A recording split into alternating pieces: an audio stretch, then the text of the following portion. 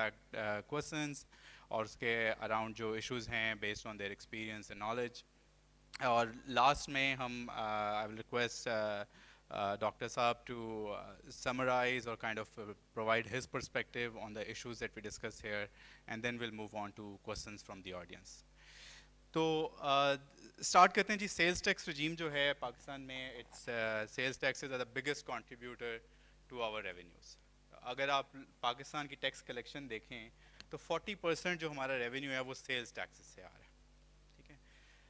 अगर sales tax की रजीम की हम बात करें तो जो हमारी सेल्स टैक्स लेवी करने की पावर्स हैं, they are shared between federation and provincial government.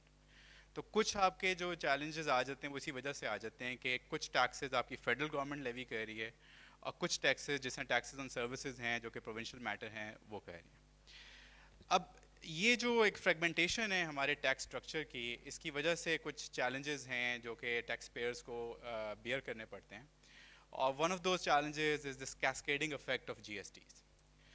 Cascading effect से क्या मतलब है कि जी एक आप कोई गुड्स सेल कर रहे हैं, उसके इनपुट्स में अगर आप कुछ सर्विसेज भी यूज़ कर रहे हैं और कुछ गुड्स भी यूज़ कर रहे हैं, तो सर्विसेज पे जो टैक्स है वो आपने प्रोविंशियल गवर्नमेंट से को डिक्लेयर करना है और जो गुड्स का टैक्स है वो आपने फेडरल गवर्नमेंट को पे करना है. तो लॉट ऑफ द टाइम्स आपकी जो फाइनल गुड की कॉस्ट है उसके अंदर जो प्रॉपर इनपुट टैक्स एडजस्टमेंट है वो नहीं हो पा रही होती, just because of this differences कि आप सारे टैक्सेस जो हैं वो एक जगह फाइल नहीं कर रहे हैं. So this leads to a lot of problems in competitiveness. जो prices हैं वो distort हो रही हैं. अगर आप export competitive country बनना चाहते हैं and you want to sell your goods at a competitive prices, तो आप चाहेंगे कि आप minimum possible price पे चीज़ों को बेच सकें. But because of this cascading effect of GST, हमारी जो prices हैं वो competitive नहीं रहती हैं. इसके अलावा अगर हम बात करें तो there are different rates for different goods.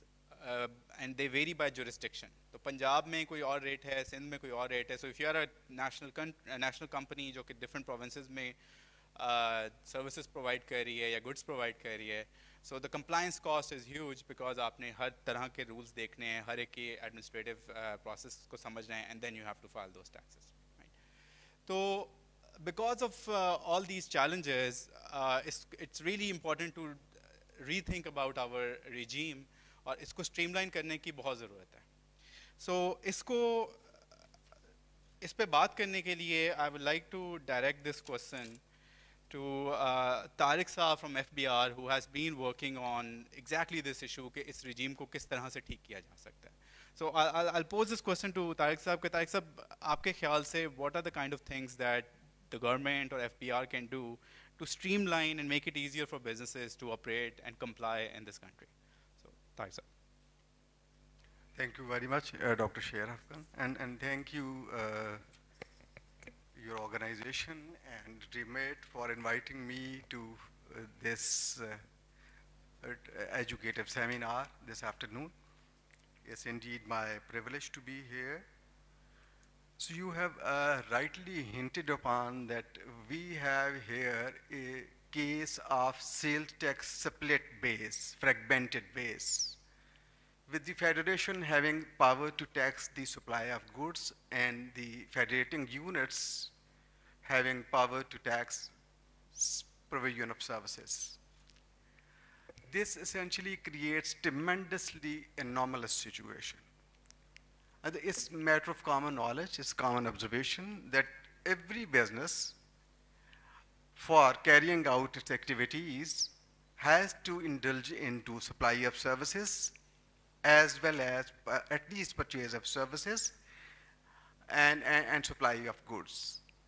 You can't conceive a single business, for example, that is engaged in providing services, maybe a lawyer, who will not be required to buy goods for effecting that service.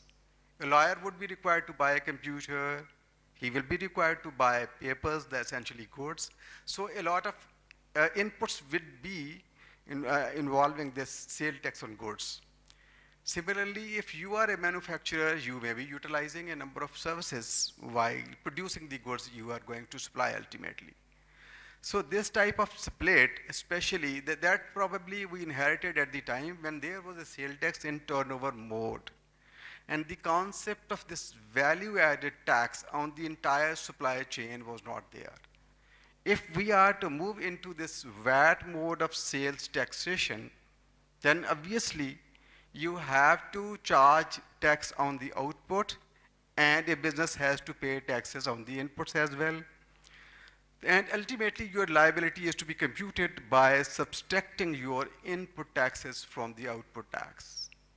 So inputs involving services as well as goods.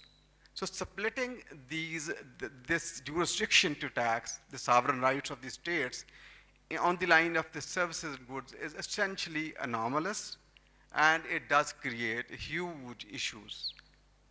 And it has done so.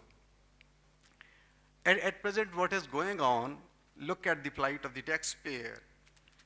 If you are into services and you are providing services, say, across the board in the entire country, you have to register for at least 5 jurisdictions, 4 provinces and ICT, Islamabad Capital Territory. And if you are into supplying goods as well, then another registration with the FBR. So you would be required to register at 6 different destinations. You need to file monthly returns at 6 different places. And one can imagine the plight of the taxpayer and the cost that is going to be incurred during this process. This is something which has been on the antenna of the FBR as well as the policymakers, and everybody knows that this creates a problem and there needs to be a solution. I would like to give you an update on this, that already we, FBR, and the Ministry of Finance, under the auspices of the World Bank, are trying to address this problem and go for harmonization of sale taxes across the board, as we call it. There is a great initiative of sale tax harmonization that they're being pursued by the Federation and the provinces together. And this is a special DLI, deliverable is DLI 7, under which a lot of work has been done. And still a lot is yet to be done. You know, for this, addressing this issue of harmonization of sale tax on goods as well as services, there could be a number of solutions in place. One model like India, that is a very effective model, could be that this concept of split tax base should be done away with. And by making a constitutional amendment, what we want to do is that this should be placed at the disposal of the one government. It should not remain split the way it is today. Either this GST, goods and services tax, it should be assigned to the provinces or to the federation, but it should be the single agency that is going to handle, levy, collect, and administer these taxes, and it should not be split the way it is today. India has done it and experimented. India, like us, had the similar situation, but now they have made a constitutional amendment, and since 2017, now the sale tax on services as well as goods is being administered by the federation, and ultimate proceeds are shared between the federation and the provinces. For us, since the present political scenario as it is today and the hype created by the autonomy that was granted by the 18th Amendment, that seems very, very highly unlikely that provinces are going to cede their right to the federation. So it's very difficult to achieve a consensus for going for a constitutional amendment under the present situation. That being a far-fetched idea, then ultimately, under the auspices of the World Bank, we had deliberations with the provinces, and we identified the areas where we can cooperate and we can move ahead. This initiative of sale tax harmonization was broadly divided into 5, 6 sub-measures. For example, the first issue was evolving a common definition of goods and services. that remains a bigger challenge. So the goods are tangible products that can be touched and that are supplied. For maybe a large number of goods, there is no issue and no gray area, no controversy. And for a number of standalone services, there is no issue. But there are certain activities and businesses where the nature of supply is like composite supply that involves services as well as goods. One such ready example is the business of restaurants. In restaurants, what do they serve you food, and food is essentially a good that is a tangible product that is being sold. But since the whole arrangement is made in the restaurant, the utensils and the waiters, the air conditioning, and a number of items are involved that are in the nature of services. So there is a dispute how to classify this provision or supply of goods by the restaurant, whether these are goods or services. That remains the issue. So first step was to sit together, the representative of the federal government and the provinces to sit together and to evolve a common definition of goods and services that is acceptable to all, and then to incorporate that definition into the statutes. The second step was to go for a single sales tax return that should be acceptable to the provinces and the federations. And third was to go for a common sale tax rate. Instead of having multiple tax rates across the board, Balochistan following its own rate, Sindh having maybe 16%, Federation 17%, or maybe a number of reduced rates, the idea was to have a single common tax rate applicable to all the goods and services across the board. And another issue identified was the minimum common threshold that beyond exceeding which, the threshold of the turnover, exceeding which a person would be required to register for sale tax. Presently, there are different thresholds below which you are not required to register, and if your annual turnover exceeds certain thresholds, for example, 5 million in case of federation, you need to register. So the idea was that we need to have a consensus on that threshold which is required for registration for the purposes of sale tax.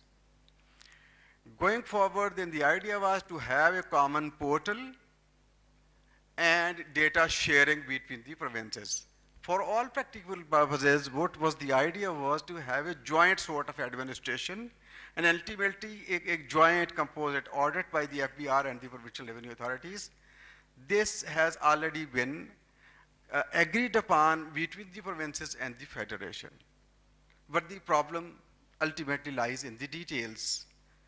I, as a member policy last year, had at least maybe a dozen of meetings with the provinces under the auspices of Secretary Finance for the information of the audience. A special body called National Tax Council was notified in pursuance to the World Bank's initiative. And that National Tax Council, comprising of the Federal Minister of Finance and the Provincial Minister of Finance, was supposed to sit together and sort out this issue of tax harmonization. Under the umbrella of that National Tax Council, we had created a body called Executive Committee of the National Tax Council. That was a bureaucratic body manned by Secretary Finance and FBR representatives and representatives of the provincial revenue authorities. We met for a number of times, but unfortunately we couldn't reach a consensus on a common definition of the goods and services. And as far as I know, the things are still as they were a couple of months before. We discussed a lot, we disagreed a lot, we agreed a little. Ultimately, since there are a certain judgments of the Supreme Court, some favoring the FBR, that say toll manufacturing should be treated as supply of goods, not as a service. Again, there could be a conflicting judgment by some high court which says no, toll manufacturing should be treated as a service. So this is a subject of litigation now, what should constitute service and what should not before the courts of the country. So one of the proposals given by the board after a very thorough deliberation and discussion was that we need to agree that we send this matter to the Supreme Court of Pakistan in a presidential reference, invoking the advisory jurisdiction of the Supreme Court, that look, you help us in deciding and defining the concepts of goods and services, but somehow these two could not be agreed. So things still are not moving, I think, optimally with an optimum pace. However, there is one good news that FBR just a couple of months before was capable of developing a single sale tax return called National Sale Tax Return that has been put in place. People have started filing this new return, but provincial response on this return is not, I think it's a lukewarm response so far. So we are acting on it. Now I think the House should be open for the questions. This gives you a background of the issue, how this is creating challenges for us, and what is the progress on this issue between the Federation and the provinces so far. Thank you, Tariq Sahab. I will request कि अगर कोई और panelists इस पे बात करना चाहें कि given this debate and this has been going on for a while कि goods क्या है, service क्या है, और especially 18th amendment के context में भी it's provinces को अगर उनसे आप taxation on services ले लें तो if anyone want to reflect further on that कि क्या is a way forward, क्या इसमें किया जा सकता है. One big issue surrounding this, which is nothing to do with the federal government or the FPR, it is a transaction or a service, 100% a service, FPR claim ही नहीं करता. 3 सूबे उस एक transaction को tax करने की कोशिश कर रहे हैं. It's a fact. And why? Because जिस तरह तारिक साहब ने कहा, service is transient, it is intangible. So as a lawyer, if I get engaged for a client based in Karachi to do a case in the Supreme Court in Islamabad, Sindh Revenue Board says tax हमें दो, Punjab Revenue Authority says क्योंकि शहजाद साहब लाहौर में बैठे हैं tax हमें मिलना चाहिए, और अब FPR का रोल जो आ गया जब से इन्होंने फेडरल ICT का सेल्स टैक्स लाजम किया है, ये कहते हैं टैक्स हमें दो. अब वो एक 100 रुपए की जो फीस है, 3 taxing departments are claiming withholding tax on it, and sub-withholding, so they try to catch you from wherever you are located. So they'll try to tax my client in Karachi. SRB will say you withhold the tax before you give it to the lawyer. PRA will say I should pay them. FBR should say we should all pay them. This is a bigger issue right now, honestly. ये जो issue था federal and provincial sales tax की cross adjustment का, इसमें एक point आया था where actually FPR stopped the adjustment. मतलब unfortunately सूबों और वफाक की लड़ाई में नुकसान तो टैक्स पेयर को पड़ा था. एक साल इन्होंने one fine morning we woke up Finance Act के थ्रू उन्होंने provincial sales tax की definition in the Sales Tax Act amend कर दी, और rather than the 4 taxing laws or 5 taxing laws जो माजी के थे since sales tax 2000 so on and so forth जो मुशर्रफ साहब के दौर में आए थे, इन्होंने लिख दिया सेल्स टैक्स प्रोविंशियल वो होएगा जो हमने नोटिफाई किया होगा. And then they refuse to issue a notification for 7 months. We went to the courts, we got stay orders from the courts, then we one the case from the high court इन लाहौर. उसके बाद इन्होंने notify किया, फिर amend किया, but वो 7 महीने आप सोचें टैक्स पेयर्स की मुश्किल कि वो जो टैक्स दे रहे थे सूबे को उनको FBR एडजस्टमेंट नहीं दे रहा था. उसके बाद after litigation, after we one the case, FBR notified it, and to a large extent that issue has become largely resolved. This has now become a bigger issue, which is the inter-provincial claim on the same tax. Then there is an issue, अभी भी मुझे लगता है चल रहा है, तारिक साहब बेहतर गाइड करेंगे. There are some services which FBR or the federal government still wants to tax in the form of excise duty. So एक तो issue ये है ना कि good क्या है और service क्या है, and that is perhaps a constitutional issue of a different nature. Under the guise of excise duty, my understanding is the federal government is still continuing to tax certain services, and that is also in litigation. So that also needs resolution, and if you go back to the history, एक ये लोगों को गलत फहमी है, सूबे के पास 1973 के आइन के मुताबिक हमेशा इख्तियार था to tax services, which is why you had the Sindh Sales Tax on Service Ordinance 2000, the Punjab Sales Tax on Service Ordinance 2000, because it was not, and it was never, sales tax on services was never in the federal legislative list. 18वीं तरमीम में क्या किया कि उन्होंने एक exclusion डाल दी जिससे वाजे हो गया कि वफाक नहीं कर सकती. सूबे का इख्तियार तो उससे पहले भी था और सेल्स टैक्स पहले भी थे. जब ये आपकी 18वीं तरमीम आई, उसके बाद जब सूबों को ज़रा इम्बोल्डन किया गया, 18th constitutional amendment and the NFC award that came, it recognized with greater validity the right of the provinces to collect that tax. तो जब सारे सूबे के फाइनेंस सेक्रेटरीज बैठे विद द फेडरल गवर्नमेंट, जो उन्होंने एक मेमोरेंडम साइन किया, उसमें इनफैक्ट उन्होंने एग्री किया सबने कि जो cross provincial trans provincial service होएगी, जिसकी input output adjustment across borders होएगी, वो कलेक्ट ही एफपीआर करेगा. It's signed, it's a document, it's recorded. But after that, when the laws started coming, SRB came with the Sin Sales Tax Act 2012 and so on and so forth, every promise reneged on that commitment and said, नहीं हम ही collect करेंगे, हम FPR को collect नहीं करने देंगे. तो जो अभी तारिक साहब बता रहे हैं, अब 2022 में जिस रुझान वो वापस आना चाह रहे हैं, वो is nothing more than implementation of what they agreed 10 years ago. That's great. Thank you.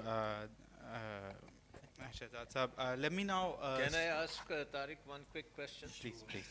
Tariq, ये बताएं कि ये 40% आपने कहा सेल्स टैक्स जनरेट कर रहा है रेवेन्यू, तो इसमें से जो सर्विसेज का पोर्शन है इस वक्त अंडर द करंट डेफिनेशंस और नॉन डेफिनेशंस वो कितना है? This 40% figure doesn't include this provincial taxes collected on services. ये हम अब फेडरेशन जो एफपीआर कर रहा है उसमें जो फेडरली कलेक्टेड टैक्सेस में 40% represent sale tax on goods.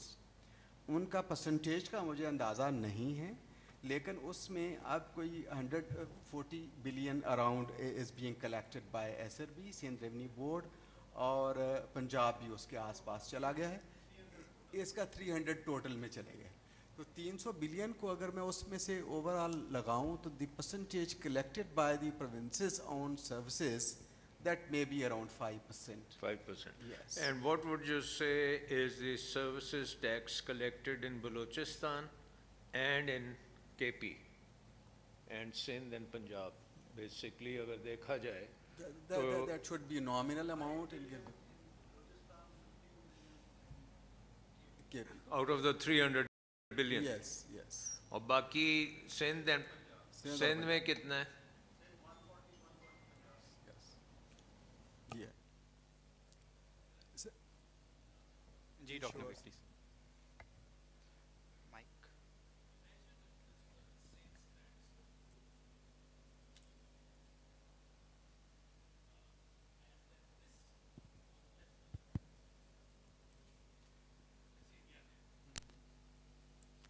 उस सूरत में फेडरेशन और प्रोविंसेस के साथ क्या झगड़ा?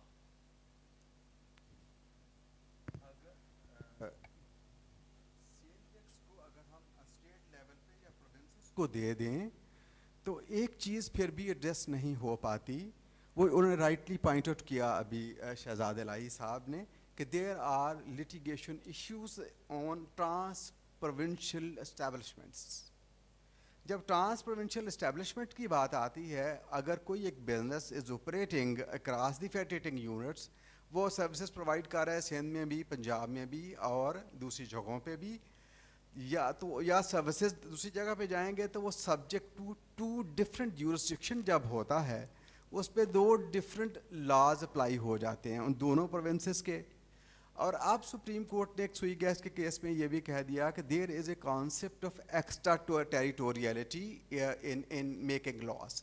यानी government of the Punjab can't make a law that will be applicable in the territory of Sindh and vice versa. तो एक्स्ट्रा टेरिटोरियलिटी के इस प्रिंसिपल को लेके उन्होंने कहा कि इस टाइप की जो एस्टेब्लिशमेंट हैं इनकी सर्विसेज को तो होना ही फेडरेशन के पास चाहिए। गोया अब एनटीडीसी बिजली सप्लाई करती है और बिजली एक से दूसरे प्रोविंस में जा रही है या ट्रांसपोर्ट एक से दूसरे प्रोविंस में जा रहा है, तो इस तरह की जितनी भी एस्टेब्लिशमेंट हैं इनके लिए most convenient and may be constitutionally more valid method would be that this should be assigned to the federation. ये भी एक आया, ये झगड़ा तो आया था वर्कर्स वेलफेयर फंड के कॉन्टेक्स्ट में, लेकिन अल्टीमेटली उसने WPPF में उसमें उन्होंने दिया कि जी ये आप कर ही नहीं सकते। जब प्रोविंसेस ने अपना WWF और WPPF दीज लेवीज उनको लगाई, उनका नहीं आप इसमें ये नहीं कर सकते चूँकि इसके तो अकाउंट्स तो जॉइंट बनेंगे इकट्ठे। जब जॉइंट अकाउंट बन जाएंगे पूरी इस्टेब्लिशमेंट के इकट्ठे, तो उसकी ब्रांचेस उस इस्टेब्लिशमेंट की पंजाब में भी हैं, सिंध में भी हैं, बलूचिस्तान में भी हैं, तो हाउ कम वो किसको WPPF देगा, उसको स्प्लिटिंग नहीं पॉसिबल। लिहाजा इस तरह की सिचुएशन में the correct answer is the federation should have a right to impose this WPPF on trans provincial establishments. तो ये एक और अलग सॉरी जी। मेरी कंफ्यूजन अभी तक सॉर्ट आउट नहीं हुई। देखें, is there something special about services? No. Because the same thing applies to goods. Yes और गुड्स में तो बहुत सारे मुल्कों में उन्होंने सब नेशनल लेवल पे दी हुई है उसकी कलेक्शन। जी दी है। So why can't the federation just say, okay, we have agreed this is a provincial, कोई हमारे कॉन्स्टिट्यूशन में उसको पॉसिबल कहा हुआ है, हम कहते हैं let the provinces do it. The federation will have nothing to do with it. दोनों से पॉसिबल है, प्रोविंसेस को भी दिया जा सकता है। There could be A justification since ये जो कमोडिटी टैक्सेशन में it involves a lot of policing activity as well, movement का सबका policing power is with the provinces. May be if we one of the argument is if we assign it to the provinces then that will be maybe in more effective arrangement। साथ में एक और बात आ जाती है heritage की। Heritage में चूँकि उनके पास ऑर्गेनाइजेशन बड़ी नेसेंट हैं, अभी स्ट्रक्चर उनके पास अवेलेबल नहीं है, ट्रेंड मैन पावर नहीं है, और आप इस वक्त की सारी प्रोविंशियल रेवेन्यू अथॉरिटीज़ को देखें, these are manned by the FBR guys. अभी हमारे लोग वहाँ पे बैठे हुए हैं, तो हमारे पास given our heritage we are most suited to collect this tax because we have trained manpower, we have the experience, we have the wherewithal। तो एक आर्गूमेंट वहाँ पे ये भी जाता है, और ये तो एक फैसला होना है, एक सोशल कॉन्ट्रैक्ट, उसमें society is going to decide which power is going to rest where. इसके लिए स्टैंडर्ड आंसर नहीं होगा। I don't want to make it मैं एक आंसर कर दूं between the two of us, but frankly speaking, if you look at what FBR is doing with the taxes that are clearly at its disposition, it's not great. It's not great between what could be collected and what is actually being collected. मैं मानता हूँ कि provinces की capacity उससे भी कम है, yes, लेकिन हमें तो हर जगह पे capacity increase करना है। अगर हमने devolution की तरफ जाना है और हमने अपने constitution की वजह से services को devolve कर दिया है provinces को और goods को नहीं किया for whatever reason, then I think if FBR were to get out of services, provinces will be able to resolve this issue. Let me respond at a different level again. There is a concept of fiscal federalism. So ultimately, what has to be done? You need to collect taxes for the federating units as well as the federation, and you have to decide. It will depend and vary from one society to another. The level of socio-economic development of society A to be compared with B, and ultimately, if we are going to have a single tax administration like Germany, for example, where what would you see is the local taxation, the canton taxation, the state taxation, the federal taxation in one roof. So they are administering it in an ideal manner. So there cannot be, I think, one perfect answer to the proposition where this power should be. Maybe still I may be carrying a bias, even that the federation may be part of it. India की example से दे देता हूँ to answer your question. Actually, India में constitutional dispensation उल्टी थी. Yes. So India में the states were taxing goods and the federation was taxing services. And they had one other reverse. हमारे पाकिस्तान में आइन के मुताबिक रेजिडुअरी पावर सूबों की है. So जो फेडरल लिस्ट में टॉपिक नहीं मौजूद वो सूबों का है. India is reverse. जो आप उनकी 3 लिस्टें हैं, federal, provincial and concurrent, and anything which is not in the 3 lists, residual power is with the federal government. But goods में भी ये issue आया. It's not that simple. You have to think abstractly. A person manufactures the good in Karachi. He sells it to a distributor in Lahore. The distributor in Lahore sells it to an end buyer in KPK. Nowhere in the constitution does it say कि sale करने वाले को लगना tax या buyer को लगना tax. ये services में भी issue है. सिंध कहता है supply of service पर लगाओ. पंजाब कहता है consumption of service पर लगाओ. Goods में भी ये आ जाता है. सिंध वाला कहेगा कि गुड चूँकि मैन्युफैक्चरर सिंध ने बेचे, अगर आप रिवर्स कर दें, और सूबों में भी same issue will come with goods. It came in India. In India when it came they actually made trans provincial goods का टैक्स वफाकी सब्जेक्ट कर दिया. उन्होंने आइन में तरमीम की और उन्होंने कहा कि वाइल सूबे का इख्तियार है कि वो सेल्स टैक्स ऑन गुड्स ले, but if it's traversing state lines, then it actually became a federal subject, and now all of it has become redundant in India because they've harmonized it. But this issue doesn't resolve itself. If you devolve goods as well, it will just create more problems. My personal view. Thank you. Can I just ask one more question? Is this more of a problem with VAT, or it is also a problem with the single stage sales tax? Yes, if it could be single stage, then problem could have been less significant or less important. But when it comes to VAT, it challenges a humongous problem then for VAT mode of taxation. Isn't the VAT mode in a way taxing it at every stage? Yes. And that would mean that if a stage is carried out in, let's say, Punjab, the Punjab collects the revenue, and where the stage is in Sindh, it goes to Sindh. I mean, ultimately, it operates on this fashion. Absolutely, you're spot on. Ultimately, the whole philosophy operates on the same way. We need to tax value addition at every stage. When we allow input tax adjustment on purchases of inputs and we collect output tax on turnover, then the system automatically results into the situation you are referring to. It's like this. तो उसके लिए ज़्यादा issue होता है. Yes.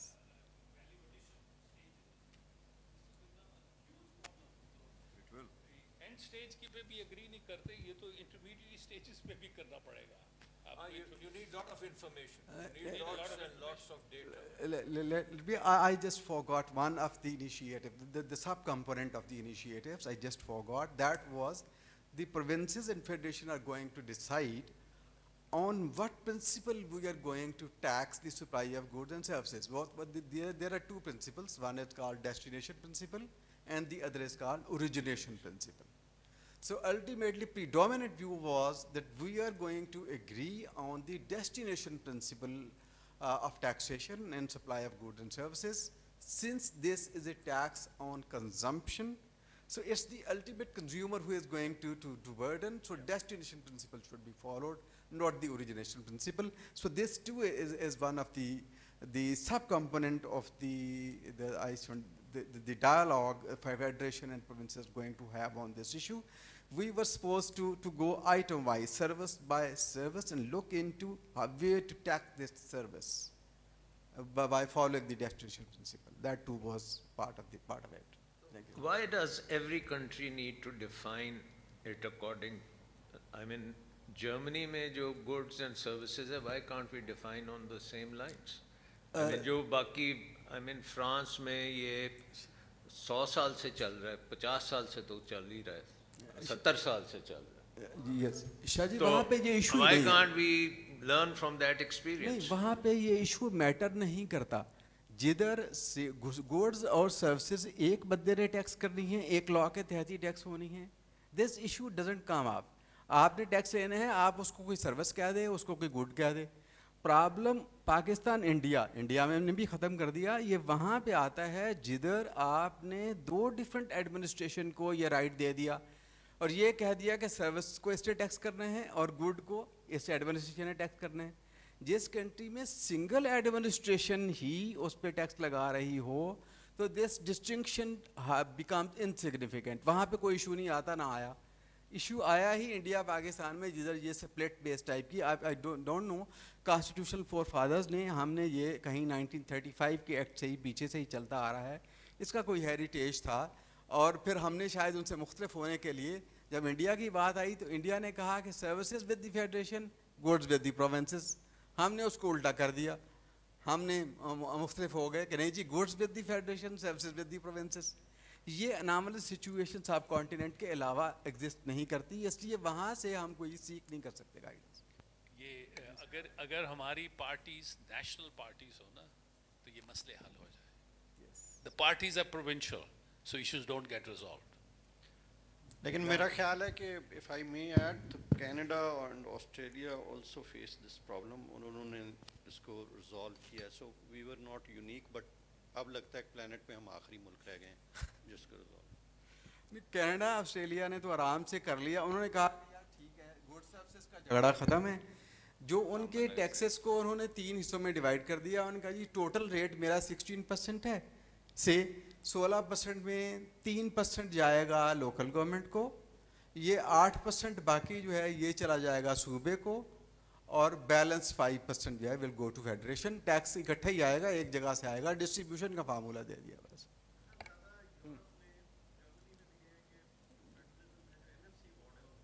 Yes. That behaves like this कि वो rather than tax wise divide करने के उन्होंने levy करने का right दिया हुआ है, but overall जितने collect हुए उनके इतना simple है, 45% to federation, 45 to provinces, 10% to local government. Yes. That is a simpler NFC जिस तरह का हमने अजीबोगरीब बनाया। Very simple. So are you saying this is a dead tax? इसमें कोई हो नहीं सकती, change नहीं आ सकती? No, Are we no. in a kind of a gridlock? We are at a situation rightly explained or described as a deadlock between the federation and the provinces. But there is a way out, and way out to me lies with the, असल में इसका थोड़ा सा मैं पीछे बात करूं तो ये ब्यूरोक्रेटिक मुझे ज़्यादा लगता है टसल। मुझे ये लगता है कि ये अब फेडरेशन FBR के पास है, और जो फेडरेटिंग यूनिट्स की अल्टीमेट जो होती है क्लाउड वो पाकिस्तान एडमिनिस्ट्रेटिव सर्विस के पास होता है। और यही होता था कि finance division is manned by Federal Finance Division, is largely manned by PES officers. उनका बड़ा क्लियर कट इसकी तरफ रुझान होता है कि नहीं जी ये भी सर्विस है, ये सर्विस है, आप छोड़ दो, FBR छोड़ दे।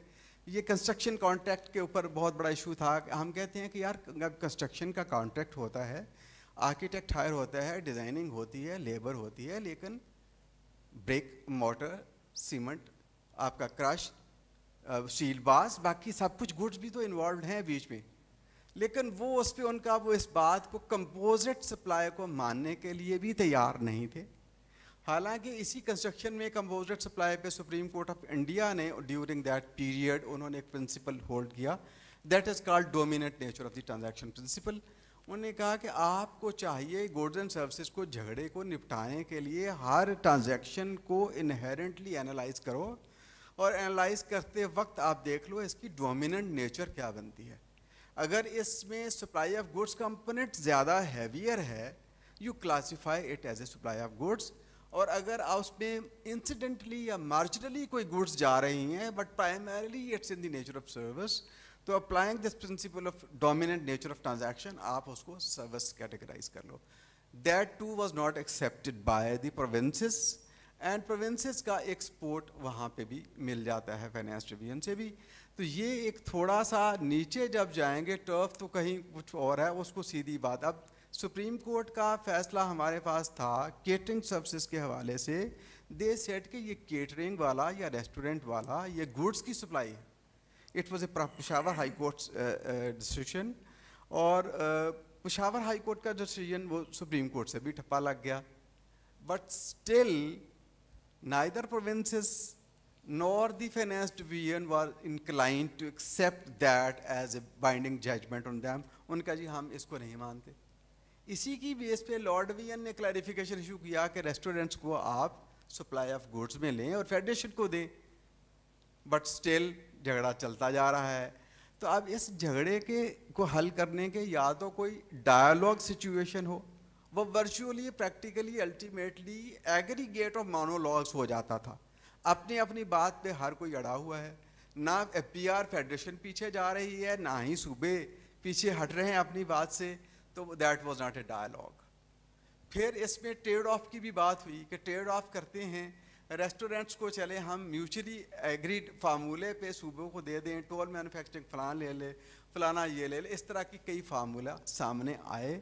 और I still believe doctor Hamid is here, that was his idea कि जी आप इसको इनसे कहें कि जी सुप्रीम कोर्ट से एडजुडिकेट करवा लें।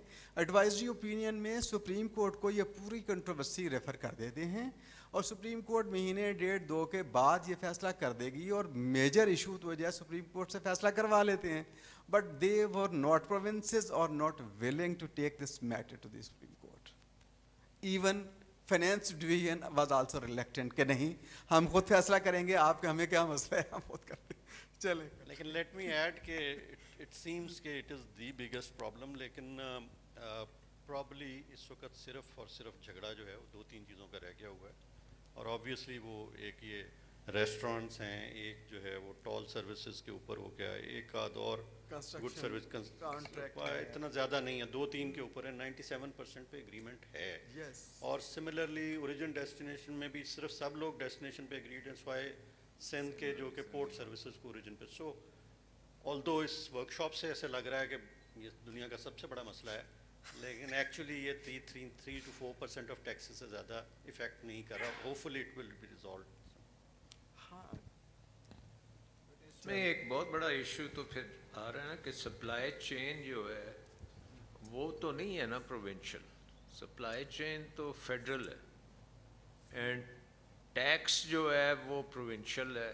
तो इसका मतलब है कि इंसेंटिव्स जो हैं प्रोडक्शन के और मैन्युफैक्चरिंग के वो बुरी तरह मुतासर होते हैं इस सारे सिलसिले। So would it mean that cross border corporations will have to pay a higher price than a company which is just a provincial company? कोई इस किस्म के impacts इसके आ रहे हैं? Is there any evidence of that?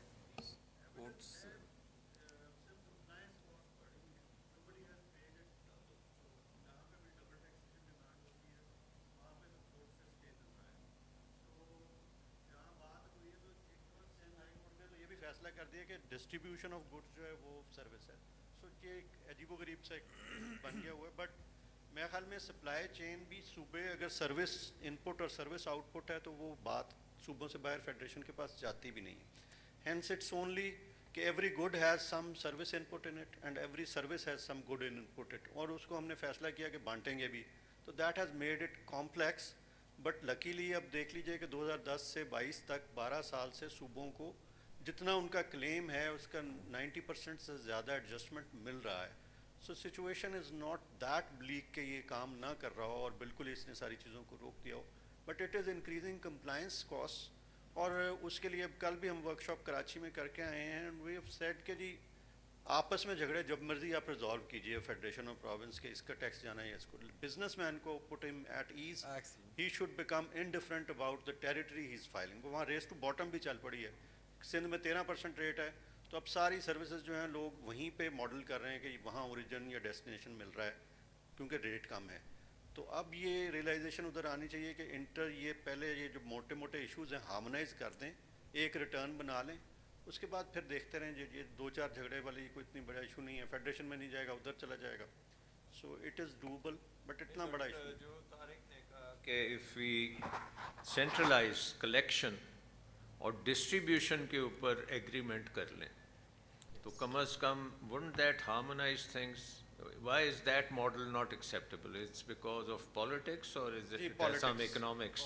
It's all politics because I think in the larger national interest it was not advisable to have these strong PRAs or SRB. This is my personal opinion.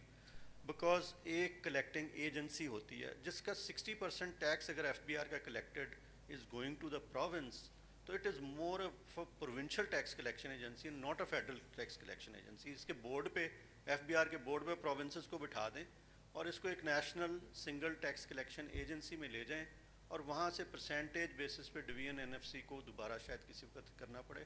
That is the 10 years long term solution. Just my opinion. लेकिन इस तरह गई है दुनिया, इधर को जा रही है सर.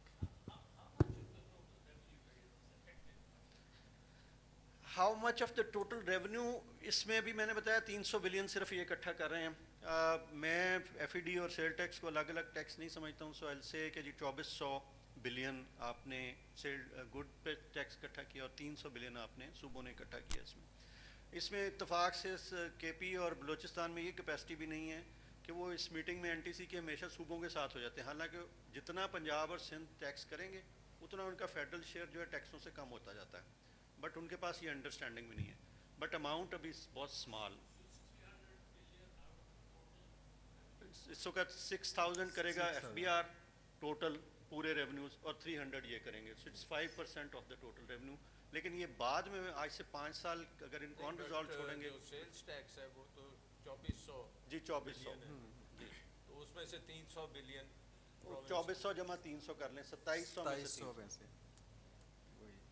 और पोटेंशियल इसका कम से कम 10% ऑफ जीडीपी तो होगा सेल्स टैक्स का. Ideally, yes, it has to be 5 to 6,000, 5 to 6 5 trillion. trillion. Studies हैं. Yes. So the issue is more about what we are not collecting because of the system we have created. Yes. Sir, this discussion is actually enlightening for me, coming from the private sector, having my own manufacturing. इतना अच्छा लग रहा है कि economist और जो government के bureaucrats हैं वो आपस में डिस्कस कर रहे हैं और वो कहते हैं कि 5% का मसला ऊपर नीचे का कोई नहीं होता. आप लोगों को सर अंदाज़ा नहीं है कि जब एक पैसे जमा करा दिए होते हैं ना फेडरल गवर्नमेंट के पास और एक प्रोविंशियल गवर्नमेंट का नोटिस आ जाता है तो उस कंपनी के साथ क्या होता है. या उसने प्रोविंस के अंदर पैसे जमा करा दिए और फेडरल एफबीआर का उसको नोटिस आ गया, उस बेचारे की रात की नींदें उड़ जाती हैं. I think we should look at it from that view also. ये 5%, 2% are very nice words and look very nice. But please look at it from the point of view that an ordinary citizen of Pakistan who is a tax-paying citizen of Pakistan, उसकी रात को नींद उड़ाने के लिए काफ़ी है कि पहले उसने एक प्रोविंस को टैक्स दे दिया और फिर फेडरल गवर्नमेंट का नोटिस उसको आ गया और वो रोज़ उसके चक्कर लगा रहा है और 3-3 साल गुजर जाते हैं उसको चक्कर लगा. साहब ने जो बात की, I was about to add to this because नहीं, बिकॉज देखिए हम तो लिटिगेशन मेरी है ही टैक्स पेयर के बिहाफ पर. तो अब हमारे क्लाइंट्स हैं मल्टी नेशनल हैं, देखिए बड़े प्लेस इम्पैक्ट होते हैं ना. अब मैं आपको बताऊं हामिद साहब कि पिछले 5 साल के नोटिस आए हैं 4-4 अरब हर साल का. जितनी भी बड़ी कंपनी हो उसके पिछले वक्त now 20-25 billion is contingent. All that is standing before my client and the PRA is the court and my self. Now this issue and this issue is very taken up और ये सारी जो update दे रहे हैं तारिक साहब वहाँ भी court में आकर अटॉर्नी जनरल के नुमाइंदे दे रहे हैं. अब रियलिटी ये है कि वो बिजनेस जो है उसने टैक्स दे दिया, सिंध में दे दिया, KPK में दे दिया. आपने बिल्कुल दुरुस्त फरमाया. असल में the spoiler in the works is Sindh, perhaps for the simple reason that यहाँ फ्रेट फॉरवर्डर्स एसोसिएशन वाले बैठे हैं, सारे फ्रेट फॉरवर्डर्स कराची में बैठे हैं. सिंध कहता है जी ओरिजिनल प्रिंसिपल पर सारे हमें टैक्स दें.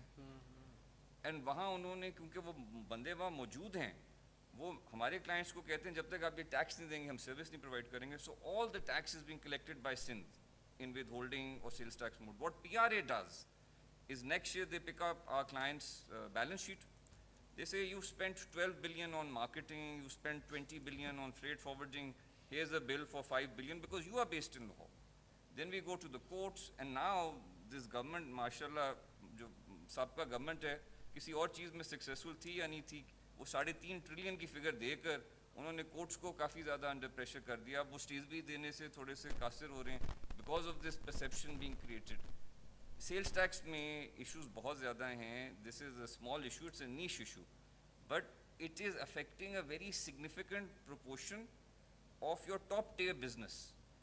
जो आपकी लोकलाइज बिजनेस है उसको ये इशू अफेक्ट नहीं करता, बट ये जितने मतलब टेलीकॉम में वफाक और सूबा लड़ रहा है, airline.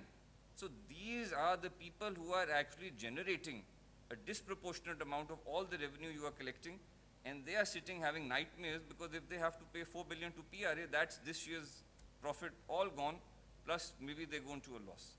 So I do agree with Almar Sahab. I'm glad he raised this point, that this is actually for that person a very serious issue. I would just like to add. माँ साहब एक बात बताएं कि why is it a nightmare? What happens? Sir, two things happen. Number one is a cash flow issue. Company के अंदर इतना ज़्यादा कैश होता नहीं है कि अगर आपने सारे टैक्सेस पे किए हुए हों ऑन एन एवरेज, अगर मैं एटलस होंडा का नाम लूँ या टोयोटा इंडस मोटर का नाम लूँ या पार्क सुजुकी का नाम लूँ या किसी और का नाम लूँ, उनके जो जितना टैक्स उन्होंने जमा करवाया होता है that is a substantial amount, sometimes is 30% of their sales. अगर उसका नोटिस फिर प्रोविंस दे दे दोबारा से उनको करके अब दोबारा जमा कराओ तो कंपनी तो बैंकरप्ट होगी ना. तो why shouldn't they get nightmares? But you don't have to pay. I mean, you have to hire a good lawyer. He's sitting there. Sir, if services को further boost दें. सर इसका मतलब services पे भी tax देना पड़ेगा. वो तो देना ही है. Lawyers ने तो स्टे लिया हुआ है जी. Legal services are not subject to tax so far. नहीं हमने स्टे लिए हुए हैं 3 हाई कोर्ट से, वरना इन्होंने उस पर भी लगाने की कोशिश की है. It's not easy to tax the lawyering services in Pakistan. Sir, I have a question. Excuse me, I have a question. पहले तो मैं सेकंड करूंगा जो ये बात कर रहे हैं, बिकॉज जिस तरह से पोर्ट सर्विसेज कह रहे हैं, मार्केटिंग जो है, जिस तरह मल्टीनेशनल के क्लाइंट्स बड़े ही होंगे तो मार्केटिंग काफ़ी बड़ा खर्चा होता है. सो बेसिकली ओरिजिनेट कहाँ से हो रहा है और डेस्टिनेशन कहाँ पर है, तो that is clearly an issue. And why would Sindh agree to something which they are getting in their kitty, because main channels जो हैं सारे कराची में मौजूद हैं. तो getting them to agree will not be very easy. I would like to add another angle to it. Now we are looking at between supply and services between federation and province. What about if we look for supply of goods and services between in this country and Azad Kashmir? That is also another issue, because मैं खरीद तो यहाँ पे commonly रहा हूँ, central warehousing है, I have a few shops there, मैं माल वहाँ पे भिजवा रहा हूँ, तो how am I going to handle it? Input मैं कहाँ पे claim करूँगा, इस तरह करूँगा, आज़ाद कश्मीर में करूँगा, तो that's another issue which is creating problems for people doing business in Azad Kashmir. तो कोई NFC पे भी इसका impact है, तारिक साहब? Would it make, I mean, does it impact the National Finance Commission जो meeting ही नहीं हम कर रहे? NFC पे इसका तो नहीं है उस तरह से. It's not like this. एक तो ये है कि NFC का ही परव्यू है ये, और ये काउंसिल ऑफ कॉमन इंटरेस्ट से ही रिजॉल्व होना है किसी वक्त भी, उसी के नीचे ये सब. दूसरा NFC पे इसका सीधा साधा इम्पैक्ट ये है कि फेडरेशन से जब फ्लो करता है 60% टू प्रोविंस, 40% टू फेडरेशन, तो ये सारी जो है इंक्रोचमेंट PRA और SRB ने नए टैक्स पेयर नहीं ढूंढे, इन्होंने वही काम जो FBR वाले पैसे ले रहे थे वो उनसे लेने शुरू कर दिए. So Sindh and Punjab have somehow उस NFC को उन्होंने डिस्टर्ब कर दिया है by encroaching upon 300 billion जो कि फेडरेशन से वापस इनके पास आना था और वो डाइल्यूट होके आना था, तो अब वो डायरेक्टली ले रहे हैं. तो मेरे ख्याल में नेट लूज़र इसमें वो जो नेट रेसिपिएंट्स हैं हमारे दोनों सूबे KP और Balochistan, they are suffering, they don't have realisation right now, because फ़िलहाल ऊपर से पैसे इतने ज़्यादा आ रहे हैं कि उनके पास स्पेंडिंग कैपेसिटी नहीं है, but overall in principle they are losing. Thank you. Let me now sort of switch gears. This is very exciting conversation, or there's a lot that needs to be done to reform and harmonize our sales tax regime. Let me just now move ahead and talk about another issue which is also very important in this context. इसके जो last session था हमारा उस पर भी यहाँ बात हो रही थी, and this is related to SROs, exemptions, जो concessions मिल रही हैं. और if we just think purely from an economic perspective, तो जितनी exemptions और जितनी हम concessions sales tax regime में introduce कर रहे हैं, they're leading to distortions. आपकी जो competitiveness है businesses की वो affect हो रही है. और ये FBR की अपनी एक study है जिसको मैं यहाँ पे उसके results present कर रहा हूँ. So they estimate कि जो हमने sales tax की exemptions दी हुई हैं, that alone is leading to तकरीबन आपके $580 billion rupees का loss in revenue. Just purely mechanical. इसमें वो behavioral response नहीं है, इसमें वो नहीं है कि अगर आप exemptions हटाएंगे तो you might increase more economic activity. So this is simply mechanical revenue effect आपकी exemptions का, right? और वो exemptions आपकी multiple किस्म की हैं, कुछ reduced rates हैं, कुछ आपने zero rate किए हुए हैं, कुछ आपने वैसे ही exempt किया हुआ है. So this whole thing is leading to a lot of distortions. And now I would like to pose this question for Madam Sam Ali Dada, who's representing Chamber of Commerce here. Given these exemptions and constant influence by the community and the industry to grant these exemptions, इस पे क्या किया जा सकता है? What is the right approach? कि हम एक तरफ इंडस्ट्री को ग्रो भी करना चाहते हैं, we want कि they compete on level playing field, लेकिन what is the right way to go about this, और क्या इस पे हम कर सकते हैं? So, madam, please. Ji, thank you. First of all, thank you very much for inviting me at this August panel. It was a very delighted conversation which was going on, and it was so much to learn, because business and corporate sector, and at the same time the private sector was involved in that. And we had renowned economists with us, so those who can give us different kind of resolutions and suggestions at the same time. Right now the question is about how to improve industrialization in our country. In my own perception, I personally believe that we need to improve जो है उसमें tariff को reconciliation के साथ उसकी उन चीज़ों को improve करना हमें चाहिए. The thing which I want to say is this, because we cannot improve our industry till the time we will not go for the business ease, and at the same time, the way earlier gentleman said, that there are so many kind of trust deficit. And the trust deficit can definitely be controlled by the expertise which are sitting over here. But since I belong to the business and corporate sector, so I can tell you the kind of issues they are facing. So first of all, I personally think, this is my personal, what I can say, the suggestion, or I can say that this is my personal reading, कि जब भी हम अपनी import के taxation की तरफ, अगर हम sales tax specifically की तरफ देखें, so Pakistan is collecting it around 45% as compared to India and Bangladesh, that is 21 and 28%, and if we look at the developed country, that is around 10%. So just to give boost to the industry, I think we need to do some kind of a reconciliation on this subject.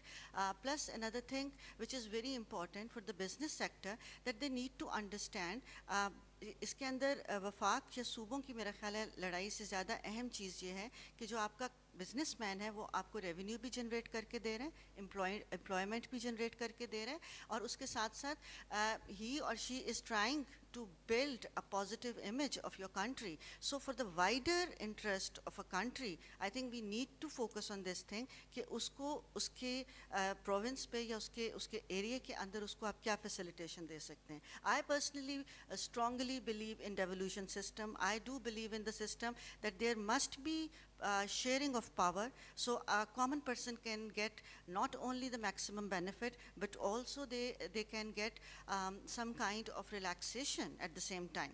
Another thing which I personally think, और जो मुझे मेरी reading में आती है, that is your political stability is very important thing. Even if right now in this discussion, I can see that we are not sure what is going to happen. Like if we look at a couple of months back, there was around 17% of sales tax which was amplified, and not only on the solar panels, but also at the same time pharma के ऊपर.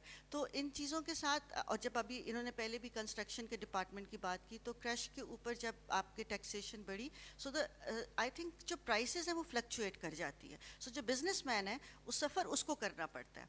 I completely understand that there are so many other things that the government is facing and other institutes and departments are facing, but by the end of the day, the person who's generating tax for you, the person who's generating revenue for the country, and the person who's generating employment and so many other things, if he or she is not comfortable, तो आप industry को boom नहीं दे सकते. And then that same thing goes for the cottage industry. I will be focused on that segment. I would like to bring your attention to the notice कि आप ये देखिए कि अगर आप इसके अंदर women जो है हम अगर ख़वातीन की तरफ देखें कि उनका इस मुआशी इस्तेहकाम में कितना रोल है, तो they are not well aware of so many things. So if we will create again and again certain kind of trust deficit और इस तरह की चीज़ें, so they will not be able to participate effectively. एक और चीज़ जो है, जो अभी डेटा की भी आपने बात की, so we need to increase data in a sense कि मुझे ये लगता है कि हम बहुत सी चीज़ों को लेबर फोर्स के अंदर ले आते हैं, and then when we cannot make any summary till the time we don't have exact facts and figures. So एक ये चीज़ भी होनी चाहिए कि आपके जो अगर आप कॉटेज इंडस्ट्री को एड्रेस करें, आप इंडस्ट्री को एड्रेस करें, तो उसके अंदर आपके पास अदाद व शुमार क्या चीज़ें हैं, उनके साथ ही मिलकर आपको बेहतर समरी जो है प्रपोज कर सकते हैं।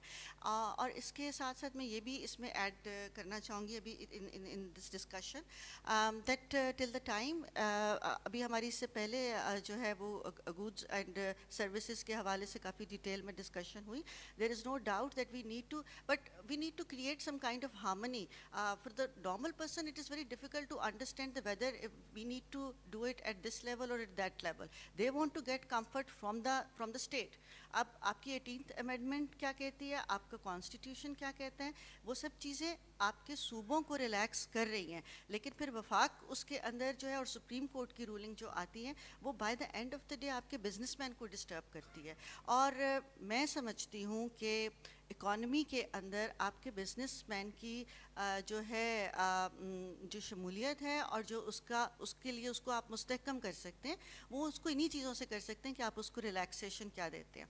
गवर्नमेंट की मैं किसी की भी बात नहीं करूँगी because it will become I don't have to say anything, but for the larger interest of the country we need to have some kind of stable things which cannot be changed with the change of the government.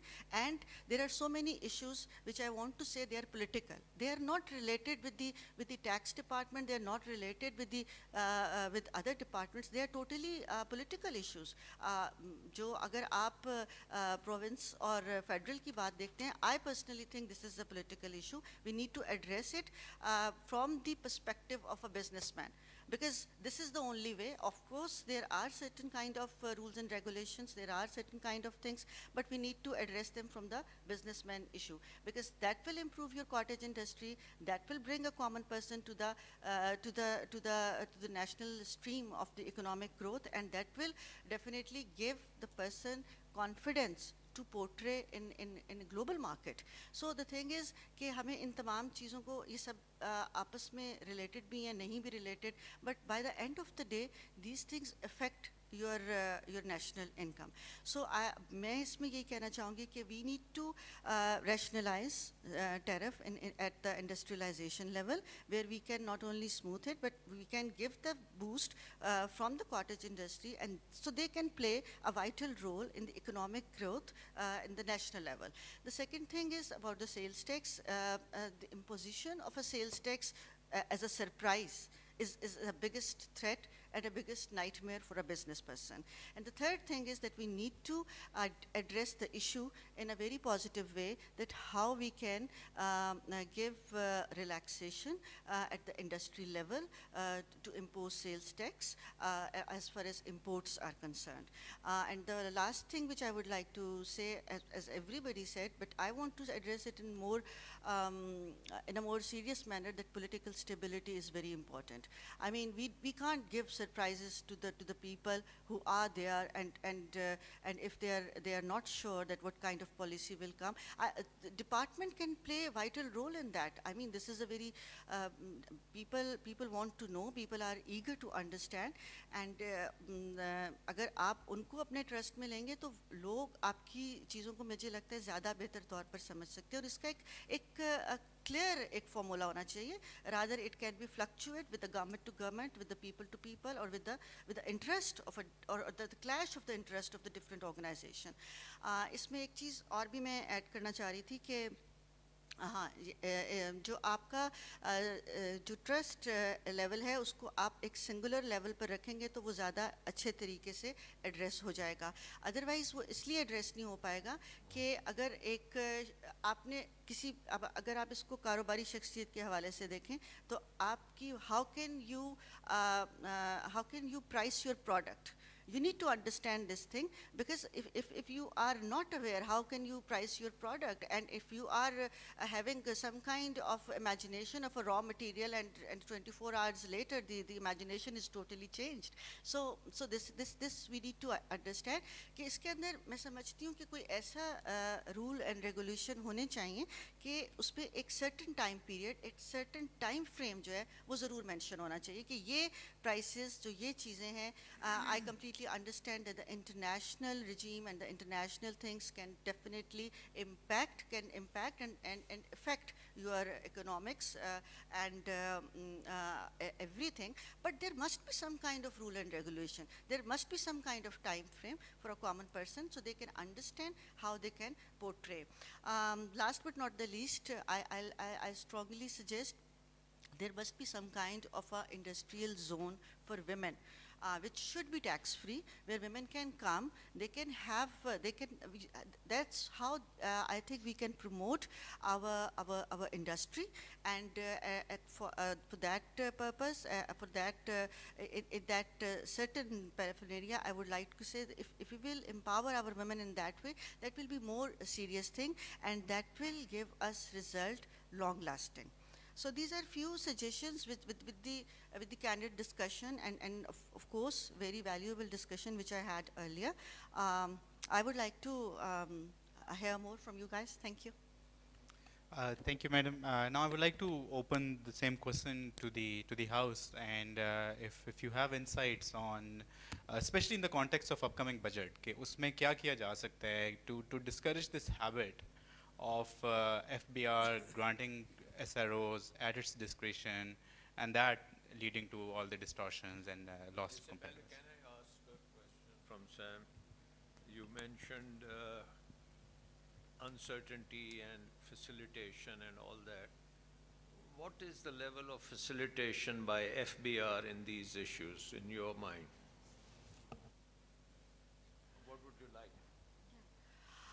When I said uncertainty, it was in the larger perspective, not specifically with the FPR, with all kind of policies in keeping in mind the perspective of a businessman. Why I said this thing, because I personally got affected by this thing, because when I was booking some orders and by the end of the day I was not able to fulfill them because the kind of price hike was something different and on the specific item. So जो मैं कहना ये चाह रही थी कि उसमें ये था कि आप टैक्सेशन के हवाले से कम से कम एक टाइम फ्रेम ज़रूर होना चाहिए कि इतने अरसे के बाद इस चीज़ के अंदर जो है मतलब एक ऑब्वियसली ये तो एक आइडियल कंडीशन हो जाएगी कि हर चीज़ हम एक आइडियल मार्केट की तरह चलें, मैं उसकी बात नहीं कर रही हूँ, बट इतना तो होना चाहिए कि अगर एक शख्स किसी चीज़ के ऊपर काम कर रहा है तो उसको ये बताओ कि कल सुबह में उसकी चीज़ें जो हैं वो चेंज नहीं होनी चाहिए as far as prices are concern. Number one thing. Number two, जो आपका इंटरनेशनल आपने भी बात की उसके अंदर आपकी international political instability played a vital role, and I completely understand when there is a fluctuation in prices of rupee and other things come up, but वहाँ पर मुझे लगता है कि FPR एक ये रोल प्ले कर सकती है कि कुछ चीज़ों को एक इस तरीके की टर्म्स एंड कंडीशंस पे लेकर आए कि जिसके अंदर चेंज ऑफ प्राइस जो है वो at least it should be addressed in a way where a businessman can get benefit. But sales tax तो आपको एग्जेम्प्ट नहीं है. सेल्स टैक्स आपको हम एग्जाम्प्ट है, बट द थिंग इज़ कि अगर आप जब ओवरऑल एक्सपोर्ट्स के ऊपर बात करते हैं और इंडस्ट्रियलाइजेशन के हवाले से अगर आप बात करें तो उसके अंदर हमें एग्जाम्प्ट है, बट ऑन द सर्टन जो आपके आइटम्स हैं उसके अंदर उस पर सेल्स टैक्स मौजूद है इस वक्त भी. सो उसको जब हम एड्रेस करते हैं तो उसमें मुझे लगता है कि एक ब्रॉडर विजन के लिए और एक ब्रॉडर फ़ायदे के लिए in the larger aspect of the benefit of the country में भी we need to address that thing in that certain perspective. Language of the SRO is very tough not for easy to understand for every person. Sometimes we have to go, we mean industry have to go with consultant. After getting the services of consultant, we may trouble many times because consultants say different opinion, and the dry port, customs, FBR, as well as even Karachi जो आपका tariff है वो different उसको understand करता है, और जो लाहौर है वो डिफरेंट अंडरस्टैंड करता है. I have so many evidence upon, even data is available on वीबॉक. But ये जो SRO की लैंग्वेज लगा लें, इसको आसान करना चाहिए ताकि इंडस्ट्री जो इसको करना भी चाह रही है वो एक्यूरेट उसके प्रोसीजर को फॉलो करे, ना कि एट दी एंड ऑडिट के टाइम पे या दूसरे टाइम पे वो प्रोसीजरल डिफ़ॉल्ट इसको पे करता रहे, हालांकि उसने सर्विसेज भी ऑब्टेन की हुई हैं. इसके अलावा सेकंड मेरा क्वेश्चन ये था जी, टैक्स एग्जम्पशन की बात नहीं है. एक कंसाइनमेंट या प्रोडक्ट आपने इंपोर्ट की है, इंपोर्ट के टाइम पे वो कराची आ गई है तो उसको डिफरेंट वे से देखा जा रहा है, वही प्रोडक्ट लाहौर आ गया है तो उसको डिफरेंट वे से देखा जा रहा है. ठीक है, तो ये अप्रेजमेंट के ऊपर लगा लें, ये कस्टम टैरिफ जो इंस्पेक्टर उसको इवेल्यूएशन कर रहा है उसके लगा लें, तो जारी सी बात है वो कोई एविडेंस अपने तौर पे तो शो कर रहा है, लाहौर वाला डिफरेंट कर रहा है, कराची वाला डिफरेंट कर रहा है.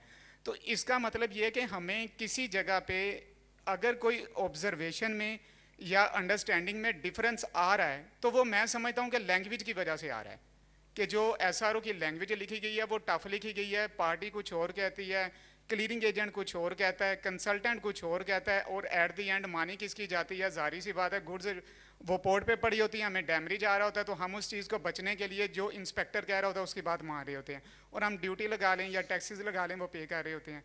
तो मैं ये समझता हूँ कि एक तो इस चीज़ के ऊपर किसी हद तक गवर्नमेंट को काम करना चाहिए. जो अभी भी गवर्नमेंट ने एक स्कीम लॉन्च की है EFS, उसकी लैंग्वेज देखेंगे तो बहुत आसान है, कोई भी पर्सन अगर उसको समझना चाहता है इंडस्ट्रियलिस्ट तो उसे 85% without getting the services of consultant वो इसको इजीली अंडरस्टैंड कर सकता है. कंसल्टेंट की कितनी फीस होती है?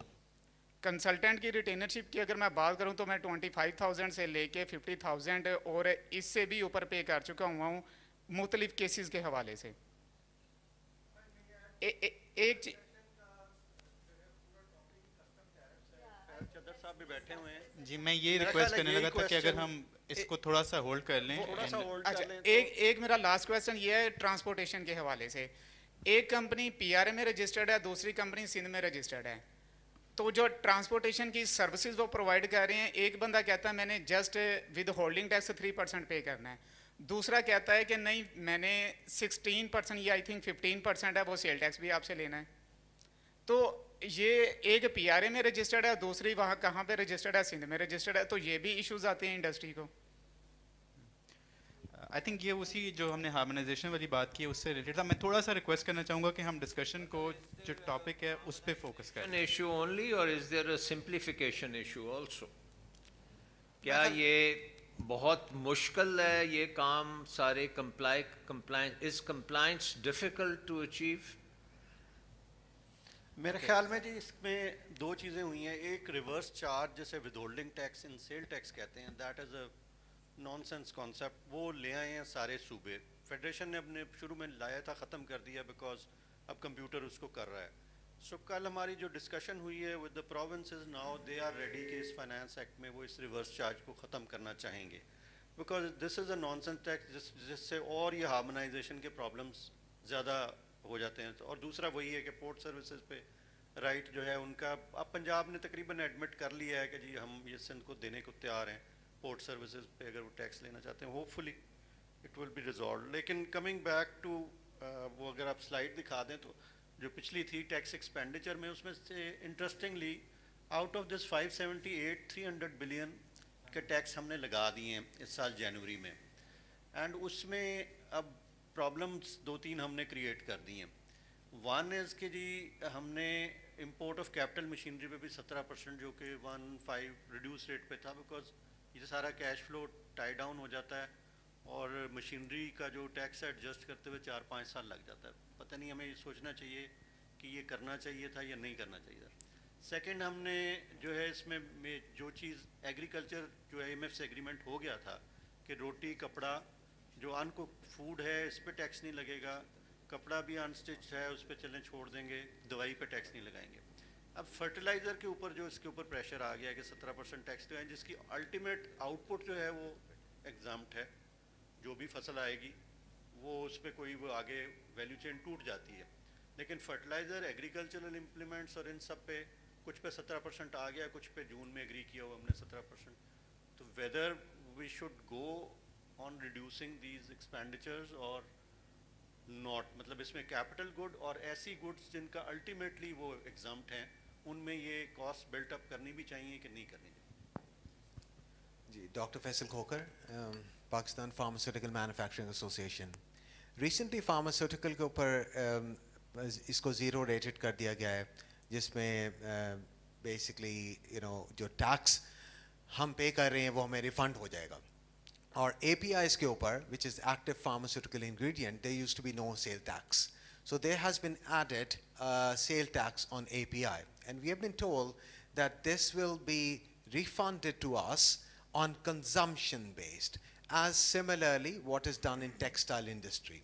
So we went to the finance minister and the FBI chairman and told them that the industry, pharmaceutical industry, is very different from the textile industry, because textile industry has a raw material which is probably on one or two commodities, but in pharmaceutical every company would have hundreds of ingredients. So what FBR has told us, that they're going to take the tax from us at the import stage of API, and it will be reimbursed to us on consumption, which means we will give the tax, get the raw material, produce the drugs, and then it will be paid to us once the drug is consumed by the consumer. So for that period could be 2 years. So we would have to wait. So it was given an assurity from us, to us, from the finance minister, that it will be given on the purchase based. As we will pay the tax, we will be given. But it's not been done. And it's a classic example of basically mismanaging the refund scheme of taxes. So I would like Tariq Sahab to comment on that, please. आप जो मेरे office पे एक meeting हुई थी pharma representative के साथ, were you part of that? Yes, I'm the chairman, so yes. You are there, chairman साहब भी थे। तो उसमें अभी तक हुआ ये कि there was a strike call by your industry in the emergency meeting. We met you guys and we discussed and deliberated on the issues. And ultimately I sent a proposal to the board that is still under consideration. और recently एक और फिर जो Karachi part था आपकी industry का, उनकी भी हुई और अलहदा से निगोशिएट करना शुरू कर दिया, और अभी फाइनल कुछ नहीं हुआ। सो फार हमने एक जो फास्टर हमारा है refund system in sale tax, faster pharma के नाम से एक डिज़ाइन कर लिया, but still that is consumption based. उसमें जो आई मुख्तलिफ प्रपोजल सामने, अभी तक चूँकि फाइनल नहीं हुआ, इसलिए you have every right to stay aggrieved at least till the time the issues finally settled and sorted out. जो हमारी तरफ से एक प्रेजेंट में गया उसमें यह था कि हम कंजम्पशन पे जब लेके जाते हैं, the rationale behind that is that there are certain ingredients that are prone to misuse. There are certain items that can be used for making medicines and drugs and may be used for certain other products. On that we responded, we can give you the list which will be used for. उसके ऊपर ही मेरा suggestion ये था कि we need to enlist all those items कम अज़ कम जिनके हमें शक है कि ये prone to misuse हो सकते हैं, उनको segregate कर लें, और वो entire universe और entire range of the product तो नहीं हो सकती, maybe these constitute just 10 or 20% of the entire group of these ingredients, active ingredients which you call that.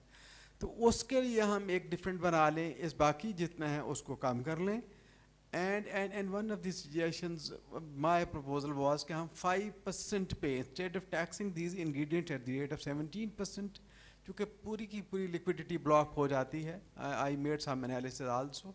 मेरे पास जितनी फार्मास्यूटिकल इंडस्ट्री थी उसका जो पैसे ब्लॉक हो गए 2 महीनों में, वो कोई बन रहे थे 15-20 कंपनीज के केस में 350 मिलियन रुपीस। तो 350 million rupees was hell lot of an amount, and I by this idea कि जी इस तरह से इसको अगर कंजम्पशन बेस्ड किया, जो कि आप ये बताते हैं कि 6 महीने से लेके 1 साल तक भी शायद शेल्फ लाइफ होती है आपके इंग्रेडिएंट्स की, और इकट्ठा आप बाय करते हैं 3 to 5 years as well. और इकट्ठा बाय कर लेते हैं, और इकोनॉमी ऑफ स्केल में आपको बेनिफिट होता है। अगर ये थोड़ा थोड़ा करके ख़रीदेंगे तो महंगा मिलेगा। This every good reason to accept this preposition. अब चला गया है बोर्ड के पास मसला, and I have reason to believe कि इसको हम हाल सॉल्व कर लेंगे। या तो रिड्यूस कर दें टैक्स का रेट, प्लस आपके लिए अल्टीमेट पर्पस तो चूँकि फार्मा ज़ीरो रेटेड रहेगी तो एंड यूज़र से तो टैक्स नहीं लेना, तो टैक्स तो इसको करना नहीं है। द इंटायर पर्पस इज़ कि पूरी सप्लाई चेन को डॉक्यूमेंट किया जा सके, तो डॉक्यूमेंटेशन लोअर रेट से भी पॉसिबल है। तो instead of taxing all these inputs eight 17%, इनका रेट डाउन कर दिया जाए, और रिटर्न के साथ आपकी वो रिक्वायरमेंट जो फाइलिंग रिक्वायरमेंट में आ जाए कि जी आप ये सारी चीज़ें जितनी हैं डिटेल के साथ फाइल कर दें। तो ये प्रपोजल तो गया है, स्टिल अंडर कंसिडरेशन। अब देखते हैं कि अब क्या है। आई एम होपफुल कि this matter will be settled soon. Thank you.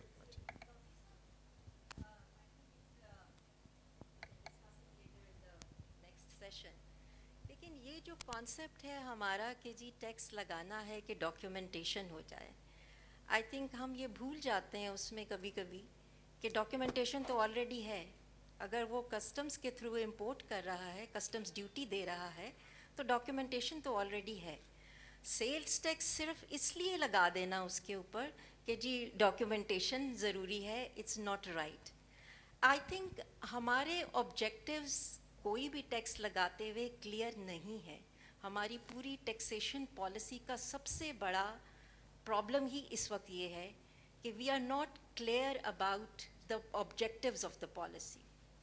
FBR की जहाँ which is a revenue collecting authority, so of course revenue collection is the main objective, but along with that there are some other objectives जो कि इसी process के through achieve होते हैं। Now there is a major contradiction in our policies between these two objectives, let's say collection and industrialization। Major जो conflict इस वक्त जिसके ऊपर business community को issues raise होते हैं वो यही है कि इन दोनों policies में contradictions हैं। Unless and until we correct these policies and we adopt the long-term policies rather than one budget policies, ये जो contradictions हैं ये remove नहीं होंगे। लिहाजा I think in the next session probably we will discuss it more कि जी हमने किस तरीके से customs जो tariff policy इस वक्त एक recently experiment उसके साथ किया है, so how we are seeing that these issues would be addressed and resolved. Thank you. Tariq साहब, ये question बड़ा important है कि why we are doing this for documentation. Is that कि documentation से आप what are your goals in that in terms of not only मतलब ये tax तो आपने वापस कर देना है, so it's definitely not a revenue impact of a sales tax, but is it related to documenting the business for other tax related things? Is that the objective कि ये income tax दे रहे हैं या नहीं दे रहे, कोई corroboration आप करना चाहते हैं? So what is clearly the objective of FBR in documentation of these entire chain? I try to explain.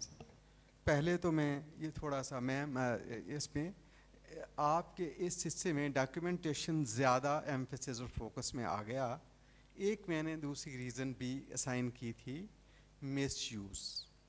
Misuse किस तरह से होता है कि अगर एक ही प्रोडक्ट या एक मटेरियल ऐसा है जो 2 जगहों पे यूज़ हो सकते हैं, फॉर एग्ज़ाम्पल उससे एक टैक्सेबल प्रोडक्ट बनना है जिससे अल्टीमेटली मैंने 17% पे टैक्स लेना है, और वो उसको under the garb of this exemption वो लेके जब जाता है तो वहाँ पे मुझे टैक्स नहीं आता।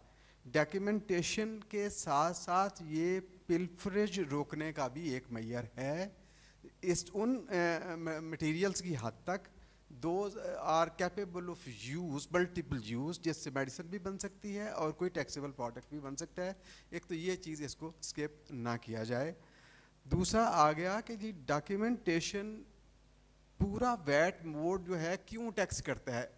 टैक्स तो अल्टीमेटली एंड यूज़र पे जाके फुट करना है बिल और उस पर चला जाता है। पूरी सप्लाई चेन में सेल टैक्स का सेंट्रल कॉन्सेप्ट ही ये है कि जब हर स्टेज के ऊपर मैं इसको डॉक्यूमेंट करूँगा तो हर स्टेज की वैल्यू एडिशन का मुझे पता चलेगा, तो ultimate beneficiary will be income tax. इस फार्मास्यूटिकल इंडस्ट्री में मैं एक विदाउट नेमिंग यानी इंडस्ट्री, मैंने 2 इंडस्ट्रीज़ का वेरी रिसेंटली एक एनालिसिस करवाया।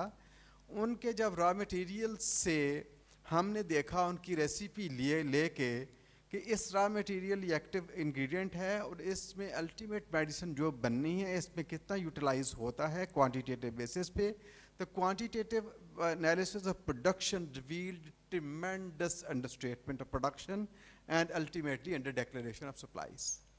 तो इस तरह की जितनी चीज़ें हैं उनको हम कवर देते हैं सेल टैक्स वैट मोड के ज़रिए, ताकि हमें पता चल सके कि ये कंजम्पशन पैटर्न कहाँ गया और इसमें, और ये 2-3 चीज़ें इकट्ठी होती हैं। जब रेसिपी का पता नहीं होता उस वक्त तक मुझे क्वांटिटीज़ कंज्यूम्ड भी मीनिंगलेस हो जाती हैं, और ये सारा एक मिक्स होता है जिससे अल्टीमेट बेनिफिशरी मेरा इनकम टैक्स ही होता है। वैट में वहाँ पे वो टैक्स जो है वो नहीं आता।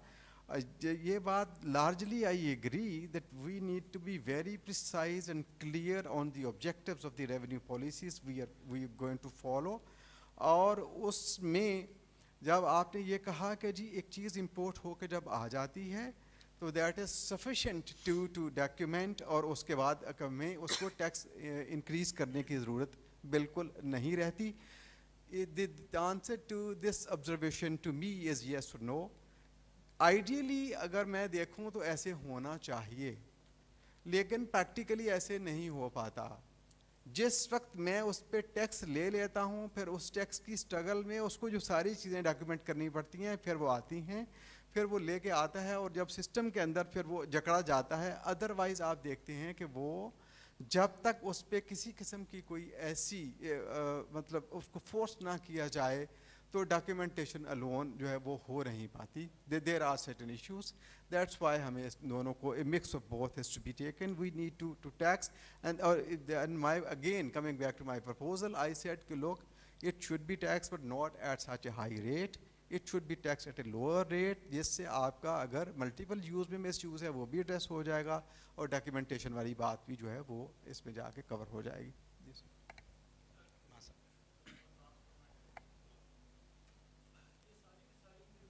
मुझे लग रहा है कि it's between 2 parties, the tax payer and the federal board of revenue और PRA और whoever is the tax receiver। इसके अंदर एक तीसरे भी एलिमेंट है, और वो लोग हैं जो कि टैक्स बिल्कुल नहीं देते हैं। और मार्केट में जो कंपटीशन हो रहा होता है वो हो रहा होता है between the tax payer and the people who don't pay any tax at all. अगर टैक्स पेयर आपके फुल टैक्सेस देने शुरू कर दे और उसके मुकाबले में एक ऐसी कंपनी है जो कि बिल्कुल टैक्स नहीं देती है, आई डोंट थिंक वो सर्वाइव कर सकती है कंपनी।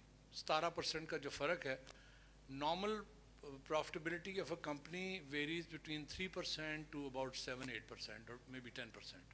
इससे ज़्यादा का प्रॉफिट किसी के पास नहीं होता। सो अगर 17% का डिफरेंस आ जाता है सेल टैक्स का, तो वो तो कंपनी बंद हो जाती है। अब आपकी जितनी भी जुस्तजू जो मर्ज़ी आप कर लें, जब तक आप उसको एड्रेस नहीं करते उन लोगों को जो कि बिल्कुल टैक्स नहीं देते हैं, आप इस साइड से पूरा टैक्स ले ही नहीं सकते। The only thing you will be pushing at is कि यार इनको किस तरह से बंद करवा दें हम। अच्छा, अब उनका इशू क्या है, मसला क्या है? 17% जब हम सेल टैक्स लेते हैं तो 17% सेल टैक्स देना किसी भी कंपनी का over its profit is very difficult task. अगर ये होता ना 5% sales tax, 6% sale tax, may be 7% तक, where most of the countries that I know Thailand for example, बाकी जो मुल्क थे वो 7% से ही शुरू हुए थे और 7% टैक्स लगाते थे ताकि सब लोग उसमें आहिस्ता आहिस्ता शामिल हो जाएं। I just did a very rough calculation. हमारी जो जो मुल्क की जो टोटल प्रोडक्शन है वो तकरीबन कोई 100 बिलियन विच इज़ 126 ट्रिलियन के करीब हमारी जो टोटल सेल्स हैं सारे मुल्क की। उसका अगर हम 1% या 2% लें तो वो आपको उतने पैसे बन जाते हैं जितने आप रिकवर कर रहे हैं। अगर 2% वो बनने हैं और हमने 17% को टैक्स करना है तो ला मुहाला हमने ज़्यादातर लोगों को पुश आउट कर दिया है ताकि वो टैक्स बिल्कुल ही ना दें। आई थिंक इस तरह की कोई एवरेजिंग आउट भी करने से फ़ायदा हो जाएगा अगर ये एक कंसिडरेशन क्रिएट हो सके कि टोटल हमारे सेल है कितनी सारे मुल्क में और टोटल सेल टैक्स चाहिए कितना है और इसकी परसेंटेज कितनी होगी तो इतना टैक्स आना शुरू हो जाएगा। Those are some of the things that need to be thought through and done. I don't think anybody has done those numbers, but it's about time that we did that also. But 126 trillion की economy है, last तुमने कहाँ से निकाली? Sir, अगर 70 billion की हमारी import है, Are you talking about 126 trillion total GDP of the country?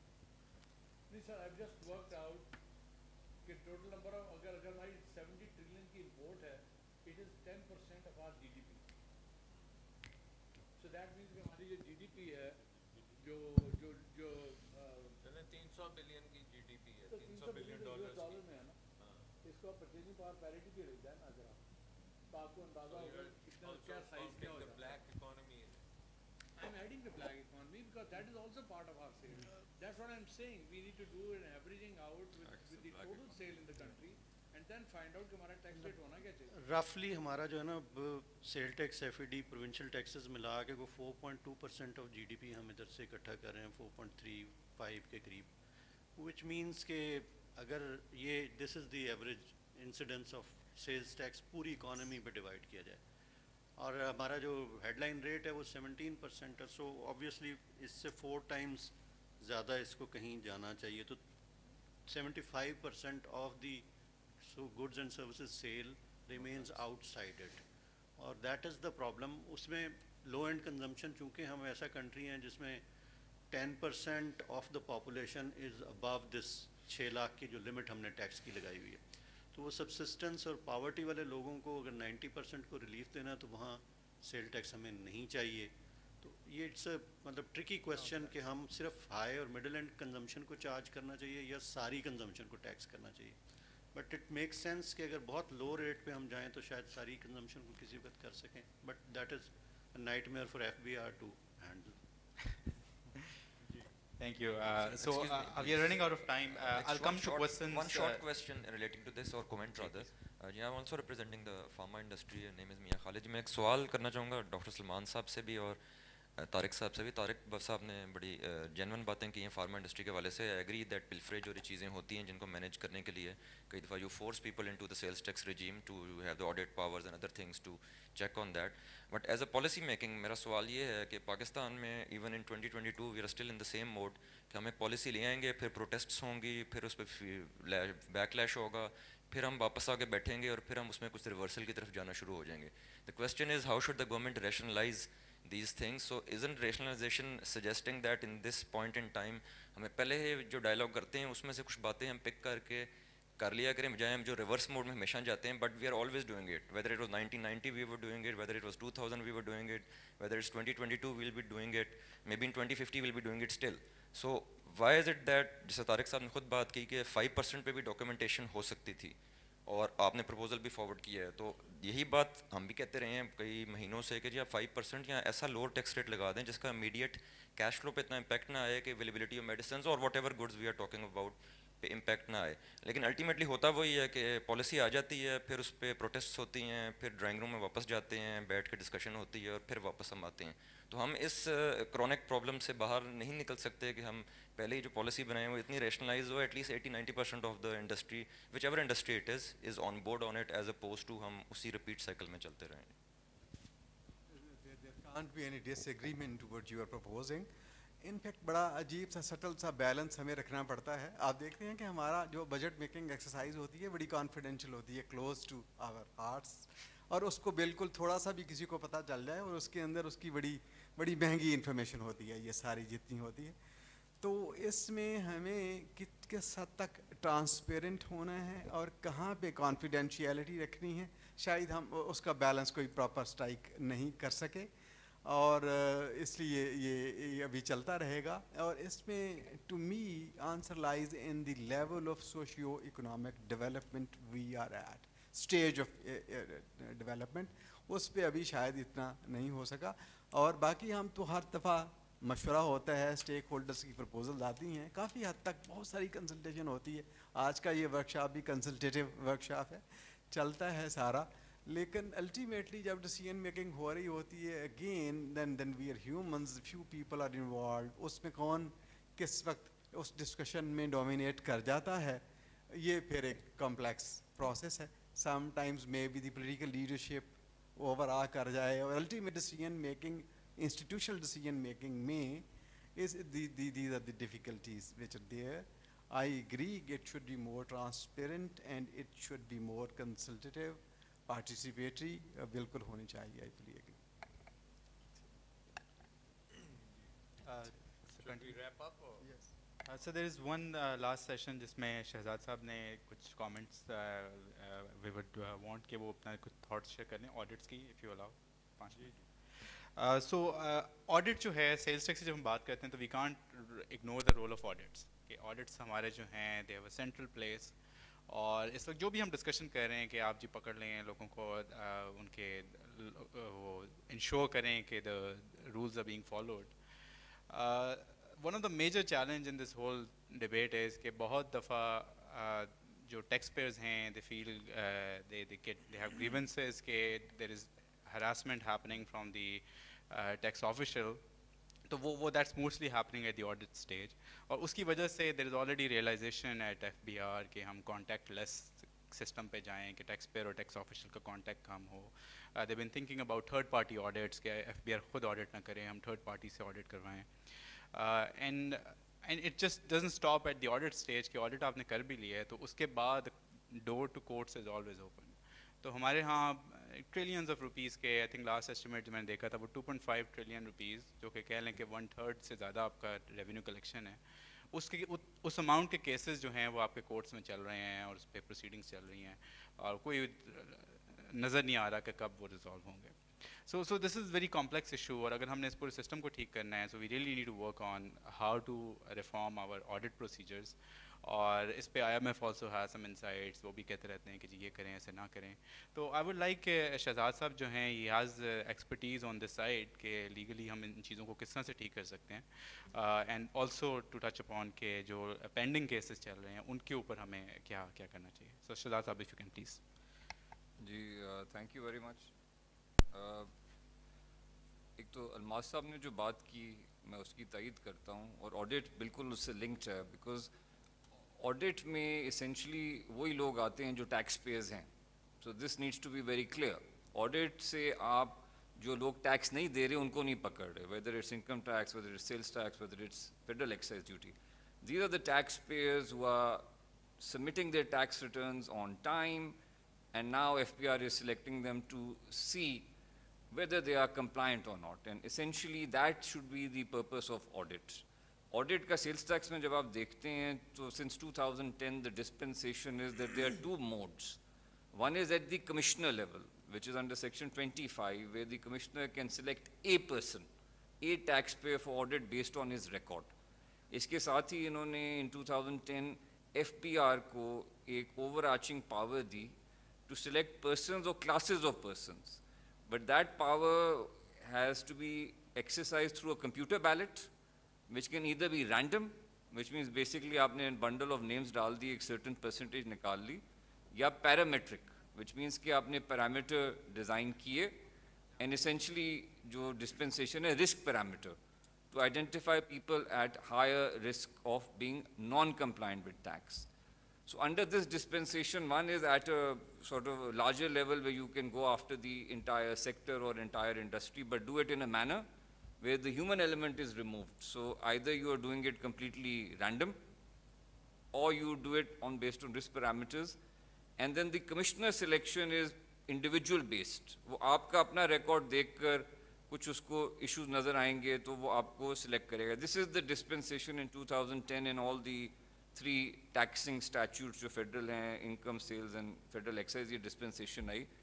इसमें थोड़ी सी जो problem initially आ गई in 2012 a judgment came in the Lahore High Court which actually read down the power of the commissioner and actually held Chenwan का case था, उन्होंने hold ये किया कि commissioner की power ही नहीं to select अब. Commissioner can only conduct audit, only FPR can select under 214C, 114C or under 72B. उसका नतीजा क्या हुआ कि जो commissioner select करा था वो ख़त्म हो गया. FPR shifted to select people based on a parametric audit, which means उन्होंने risk parameters बनाए और globally this is the recommended way to do it because the random ballot may you just end up catching a lot of fish. You might have 70,000 taxpayers and you might audit them and you might not even generate revenue, you might not even identify non-compliance. So जब आपने parameters बनाए उसमें काफ़ी आपको thinking apply करनी पड़ती है based on past practices and you come up with parameters. इन्होंने parameters बनाए और शायद parameters भी गैर मुनासिब नहीं थे. But once the audit started, FBR made one critical change. उन्होंने कहा ये 14 parameters हैं. पहले जो इनकी scope थी हर parameter को इन्होंने कोई weightage देनी थी. फिर एक risk score बनना था. Risk score के बाद उन्होंने जो high risk लोग थे उनको select करना था. इन्होंने eventually क्या किया, इन्होंने कहा कोई बंदा एक parameter भी apply करेगा, he is a high risk of tax evasion. उसका consequence क्या हुआ? So for sales tax दो बड़े इन्होंने मस्कीन parameter बनाए out of 14. एक parameter ये था if the taxpayer supplies more than 30% to unregistered person. एक parameter इन्होंने ये बनाया if the taxpayer buys more than 30% from unregistered person. अब उस taxpayer का अपना कोई कसूर नहीं है. वो registered है, वो sales tax दे रहा है, उसकी बदकिस्मती ये कि वो जिस सेक्टर में ऑपरेट कर रहा है या वहाँ बायर अनरजिस्टर्ड है या वहाँ सप्लायर अनरजिस्टर्ड है, उन्होंने कहा ये एक भी अप्लाई करता है तो जी आप सिलेक्ट हो जाएंगे. This was challenge in the high court. That challenge is still pending. 8 years that challenge is pending. उसका कॉन्सिक्वेंस क्या हुआ कि फॉर 2 years, ये 2013 में इन्होंने किया फॉर टैक्स ईयर 2011. थोड़ा सा history is relevant because it brings us back to where we are right now. इन 2014-15 इन्होंने फिर रैंडम सिलेक्शन की और जो मेरे इन्होंने डॉक्टर साहब ने जिक्र किया कि IMF के साथ इन्होंने मुआहदे किए और उसमें उन्होंने कहा हमने 70,000 बंदा सिलेक्ट कर लिया फॉर ऑडिट, हमने 90,000 बंदा सिलेक्ट कर लिया across the board income. But these are the astronomical numbers that they selected for audit. पीछे ऑडिट करने के लिए बंदे इनके पास 655 थे और अखबार में आर्टिकल आया कि अगर सिर्फ इस साल की ऑडिट सिर्फ ये बंदे करें so they will have to do 2.5 audits a week, and this is assuming they do nothing else. They don't look at last year's audits, they don't look at next year's audits, they don't do any other thing. Consequence क्या हुआ कि random audit में नतीजा क्या हो रहा है इन तीनों चीज़ों में, the same big taxpayers ended up being selected or being audited. So perception gets created that audit is not to measure compliance or non-compliance, it is revenue generation. हालांकि आपका इस वक्त जो सारी स्कीम है वेदर इट्स इनकम टैक्स और sales tax is self assessment. सो आपका audit का मकसद ये नहीं है कि आप रेवेन्यू जनरेट करें. ऑडिट का मकसद ये है कि आप आइडेंटिफाई करें कि कहाँ कहाँ गैप्स आ रहे हैं. सो एक वो परसेप्शन बड़ी नेगेटिव क्रिएट हुई. Random audit interestingly is the only method of audit selection जो recently all the way to the supreme court FBR case जीता है. So from a legal point of view it is the safest. Aladdin steel की judgement आई 2018 supreme court, उसमें उन्होंने कहा कि random audit में तो है ही कुछ नहीं. Names are being put in a computer and they come out randomly. All FBR has done is they've said 7.5% selection and they've excluded some people. But for reasons best known to FBR, despite the fact that random audit received the stamp of approval from Supreme Court, From tax year 16 onwards, they have now reverted to parametric. They have still stuck with one single parameter being applied to you. You are high risk of tax evasion. The parameters are more or less the same. लेकिन इन्होंने पिछली high court की judgements को मद्देनज़र रखते हुए इन्होंने कानून में डाल दिया कि पैरामीटर अब कॉन्फिडेंशियल होएगा. सो टैक्स पेयर सिलेक्ट हो जाएगा लेकिन उसको बताएंगे नहीं कि पैरामीटर कौन सा था. Again tax payers went back to court. Court ने फिर कहा कि अब आप पैरामीटर कम से कम उसको बता तो दें. All of this was happening तो 2018 में चेनवन का केस ख़त्म हो गया. सो कमिश्नर के इख्तियारात वापस आ गए. And we came back to the dispensation as it was in 2010. But ये थोड़ा सा मेरा बायस तो एविडेंट हो रहा होगा because my entire career is representing tax payers against FPR. अब ये तीन आपको हमने तरीके बताए, यही कानून में हैं. 2020 में एक और इंटरेस्टिंग डेवलपमेंट ये हुई कि शुगर इंक्वायरी कमीशन हुई. So the federal government decided to go after the sugar sector. Sugar inquiry commission की एक रिपोर्ट आई. उसमें अब ये sugar inquiry commission was the benign commissions of inquiry act under the 2017 law. उस report में कुछ recommendations दी गई. One of the recommendations was FPR should audit the sugar sector. Now I can only imagine what happened when the report was forwarded to the FPR. FPR looked at the law and they said the individual की audit तो commissioner कर सकता है. हमारे पास तो इख्तियार है computer में या पैरामीटर डालो या रैंडम नाम डालो. तो how can we do this? So what they did is they wrote a letter. The FPR wrote a letter to all the chief commissioners in Pakistan and said, you please select all the respective sugar mills exercising your individual powers under section 25 and 177. And all the commissioners, out of 82 sugar mills in Pakistan, 81 were selected. And then they were audited, and then we challenged them. In the meanwhile, FBR को लगा कि ये तो बेहतरीन तरीका हमें मिल गया, क्योंकि अब आप देखेंगे लास्ट इन्होंने जो पैरामेट्रिक ऑडिट किया, that was for tax year 2018. Under the tax policy 2019. As per my recent visit to the website, there is no tax policy 2020, there is no tax policy 2021, there is no tax policy 2022. There is no random or parametric selection. But what they started doing is they starting issuing letters to all chief commissioners. आप cement sector को select कर लें, आप oil sector को select कर लें, आप beverage sector को select कर लें, and so on and so forth. The list goes on. All of these were challenged.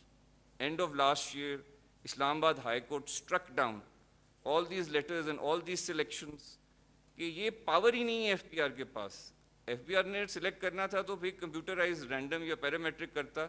Commissioner ने select करना था तो taxpayer का record देखकर करता. So this sectoral audit, which was a fourth method, was struck down by the Islamabad High Court, was struck down by the Sindh High Court. We are trying to get it struck down by the Lahore High Court. In fact, ironically, आज ही case लगा था. मैं सीधा वो case कर ही यहाँ आ रहा हूँ, where this issue is now sub judice in the Lahore High Court. So the crux of the whole discussion, as far as my perspective is concerned, is कि random audit इनके लिए simplest है. Computerize करें, sector specific करना है वो random कर सकते हैं, जो उन्होंने नहीं किया. माजी में ये क्या करते रहे कि पूरे पाकिस्तान की tax payers को उन्होंने एक sector बना के सारे नाम डाले, corporate non-corporate की distinction की. My suggestion is they can do random audit, sector specific, if they just want to check what's happening in the sector. If they want to do parametric, there are books written, there are documents written, we can share with them, we've shared them with the court. अगर आप वो देखें और वो parameters देखें जो दुनिया में इस्तेमाल हो रहे हैं, वो formulae देखें, as lawyers हमें समझ ही नहीं आते, वो लगता है कोई PhDs बैठे हैं, उन्होंने ऐसे mathematical formulas रखे हैं. हम जब FBR के parameters देखते हैं, it looks like somebody's O-level project. So the literature is there. We have provided, we can share with them. The World Bank has done a study, जिस तरह इन्होंने फरमाया. How is it that we are not able to even come up with a risk-based parametric system which can require some algorithm, some formula, which can require some people more educated than me certainly, to come up with it. वो इतना मजबूत हो कि हम challenge करने की सलाह इतना रखें, हमें समझ ही ना आए. इतना simple ना हो कि जी आपने 30% से ज़्यादा दिया. So these are as far as FPR is concerned. जो commissioner के इख्तियार आते हैं, sales tax में एक थोड़ा सा the wording of the law is very strange and very badly worded. पहले वो कहता है कि जी आप record तलब करेंगे. अच्छा ये नहीं लिखता कि कोई वजह देंगे, बस आप रिकॉर्ड तलब कर लेंगे। फिर आगे कहता है रिकॉर्ड की बेसिस पर फिर आप ऑडिट कर लेंगे। अब इसकी भी interpretations in the last 2 years the Sindh High Court has interpreted it differently. Sindh High Court has said कि पहली बारी जब रिकॉर्ड मांगना है रीज़न देना ज़रूरी है, लेकिन रिकॉर्ड देखने के बाद जब ऑडिट करनी है उसकी रीज़न देनी नहीं ज़रूरी। लाहौर हाई कोर्ट ने भी माना कि 2 स्टेज होना चाहिए, लेकिन उन्होंने रिवर्स कर दिया। उन्होंने कहा कि नहीं, पहली स्टेज में रिकॉर्ड मान लो बिनाइन है, सेकंड स्टेज पर ऑडिट की रीज़न देनी चाहिए। कंक्लूजन क्या हुआ, दोनों हाई कोर्ट्स मुत्तफिक हैं कि सेक्शन 25 में 2 स्टेज प्रोसेस है। It should be simplified. आपने ऑडिट के लिए एक इंडिविजुअल को सिलेक्ट करना है, you should have some plausible reason rather than just a desire to audit. That reason should be based on a past history of non-compliance. There should be some tangible material, not just that this week, month or year our targets are less, so let's go after these taxpayers, audit them, because logical consequence है audit के 2 या 3 पहलू हैं। पहला पहलू है selection, अभी तो हम गुफ्तगू कर रहे हैं सिलेक्शन की। सेकंड पहलू है ऑडिट करना, उसका तो मैंने जिस तरह थोड़ा सा हिंट कराया कि the audit capacity in FPR is severely limited, so they need to go for quality not quantity. If they select 90,000 people to do audit, they will never be able to do audit, they don't have the people. And the third thing is audit के बाद obviously the way the legal dispensation of the laws work is immediately adjudication शुरू हो जाती है। So why people get concerned about audit? एक तरफ academically कि audit तो कुछ नहीं, audit is a benign exercise, but the way the laws are structured, audit is not a benign exercise. It actually becomes a precursor to adjudication. Section 25 से सीधी वो section 11 की adjudication में चला जाता है। In income tax section 177 की audit से वो सीधा 122 की assessment में चला जाता है। तो एक थोड़ा सा audit for the sake of audit भी perhaps हो जाए without immediately a sword hanging कि necessary। अब होता क्या है, ये आपको स्टेटिस्टिक्स बता दें कितनी ऑडिट्स कंक्लूड हुई हैं with an audit report saying शाबाश टैक्स पे well done, no demand raised. ये अगर स्टेटिस्टिक्स आपको बता दें आई थिंक ज़ीरो होंगी। It is a necessity, it is understood कि आपकी ऑडिट होएगी, कोई ना कोई तो डिमांड खड़ी होएगी और फिर एडजुडिकेशन होएगी, and you will seek into that legal proceeding, which is why litigation इतनी होती क्यों है, बिकॉज टैक्स पेयर को नज़र आ रहा है कि आज मैं ऑडिट करवाऊँगा तो कल को मेरी डिमांड खड़ी होगी, मुझे उसको चैलेंज करना पड़ेगा।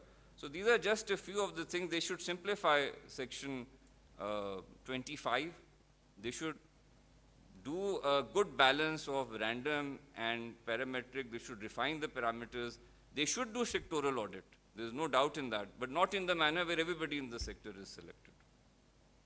This is my input view on this question. Excellent. Thank you. Thank you, Shahzad Saab. This is really comprehensive review, and I think it offers a lot of perspective and history of where we are. We are running out of time, so I will now request Dr. Salman Shah to kindly just wrap up the session and share his final comments with us, and then we'll right away start our next session. So, Dr. Saab, please. एक question मैं शहजाद से पूछना चाहूँगा कि audit के नतीजे में कितना रेवेन्यू रेज करते हैं सालाना? You have an idea? So ये हमने तो काफ़ी ऑडिट कंक्लूड ही नहीं होने दिया, so I think not as much as they want to, but I think the way the legal dispensation works is a significant portion certainly in income tax, because income tax में at one point in time तो 122(5) की power invoke करने के लिए definite information through audit दरकार थी। अब over time उन्होंने उसको डीलिंग कर दिया है, perhaps they're not that dependent on audit anymore, but I think Tariq Saab may be better able to answer. So we collect as a result of audit activity, what we call it as a demanded tax is around 15 to 25% ranges between this of overall collection. So which means basically अगर आपके tax is 10% of GDP तो उसका कोई 8% is, which is a big number. It is a sizable amount, but the one thing is we conduct audit for promoting, encouraging voluntary compliance. That is the whole idea. And that's why, let me now very briefly touch, that is why we were not for random selection of cases for audit, because if we randomly select cases, I will be selecting a compliant case. So that will, if I select a largely compliant taxpayer for audit, that will discourage voluntary compliance. And that is the reason we switched over to parametric selection for audit. We want to identify relatively non-compliant cases and only go for audit of those cases. Though तो कितनी artificial intelligence कितनी आप इस्तेमाल करते हैं? Do you have models for detecting these outliers, etc.? No, not that much, but you know, most of our, this all return filing and sales tax, federal excise, income tax is through online process. And that system presents a lot of data, and then to the extent the system allows us the comparisons and various analyses that we conduct for reaching at this parametric. Just to answer Dr. Saab's question, actually, this is a point I noted as well. जो आपने दर्ज किया, इन्होंने बनाया CREST, which was the computerized risk-based evaluation of sales tax. So now everything is computerized. If there is an anomaly, it should not result in selection for audit. It should result in directly show cause notice under section 11 कि भाई ये anomaly आई है, ये input disallow करनी है या कोई और चीज़ करनी है. एक चीज़ देखें जो मैं आपसे this is an overarching. I might be completely off track here, but there is one aspect. I find that we don't address the problem. We keep creating problems. So एक इन्होंने point 2-3 साल पहले डाला. Asim was also here. I think Shabbar साहब के ये maybe brainchild था कि जी आप CNIC number लें. Now we are facing these problems, doctor साहब. हमारे clients, अब उन्होंने CNIC number दिया, dealer ने provide किया कि broker हूँ मैं, ये बंदा है जी, CNIC number है, हमारे पास truck dispatch भी उसके पास है, everything is in the name of that person. एक चीज़ अभी भी open छोड़ी हुई है completely, which is कि मेरे account में पैसे cash में आ सकते हैं, which means कि वो बंदा, उसका मामू, उसका बहनोई, उसका मकरूज़ मेरे अकाउंट में पैसे जमा करा दे. There is know link. CNIC लेने से बेहतर ये है अगर ये एक चीज़ कर दें. मैं सोचता रहूँ अगर ये एक चीज़ कर दें, इन्होंने एक्सपेंस साइड पर तो की है इन इनकम टैक्स, अगर ये चीज़ कर दें कि जो बायर है जिसका ये कहते हैं CNIC डालो, ये CNIC क्यों डालो? आप बायर को कहो एक सर्टेन लेवल के ऊपर ही रेलेवेंट है ना, weather is 5 lakh, weather is 50 lakh, कि उससे ज़्यादा की जो ख़रीदारी है वो बायर के बैंक अकाउंट से या क्रॉस चेक के थ्रू आए या RTGS के थ्रू आए, और मैं सेल्स टैक्स इनवॉइस उसी बंदे को इशू करूं जिसके अकाउंट से मुझे पैसा आया. आपकी ये सारे जितने इश्यूज हमारे क्लाइंट्स फेस कर रहे हैं, वो कहते हैं ये आपके बिनामी हैं, ब्रोकर आपके बिनामी हैं. Y? Because the way the money gets into my clients account and the way the dispatches of the goods do, there is know link. And Y is there know link? Because FPR allows it. हर चीज़ उन्होंने document कर दी, output client की उन्होंने document कर दी कि as a big corporate tax payer your expenditure, if you don't do it through banking channel, is disallowed. But their income they are not documenting, they are not making it mandatory for the buyer. And it is the buyer who is unregistered. It is the buyer who is hiding and evading taxes. The big corporate taxpayers are in the net. उनको क्या benefit है कि उनको cash में आप allow कर रहे हैं? You are giving this benefit to the dealers, to the distributors, to the brokers. All this black economy, वो अपने अकाउंट से पैसे डालते नहीं हैं. CNIC वो ड्राइवर का दे देते हैं. फिर जब टैक्समैन या बिनामी वाले या FIA वाले आते हैं तो ना वो ट्रक वाला मिलता है, ब्रोकर जिससे CNIC कहता है मेरा तो मिसयूज़ हो रहा है, एंड पैसा सारा कैश के थ्रू आया हुआ है. So why don't they just make that, and that should to my point of view eliminate many of these issues that we face in FBR faces. जी, तारिक साहब, any comments?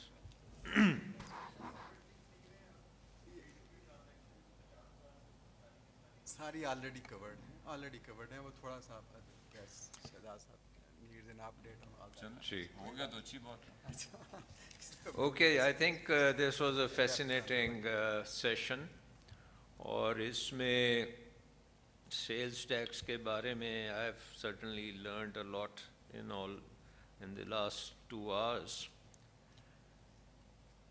Clearly, I mean, एक तो है कि ये हमारा जो sales tax है, इसमें VAT का जो कंपोनेंट है, it is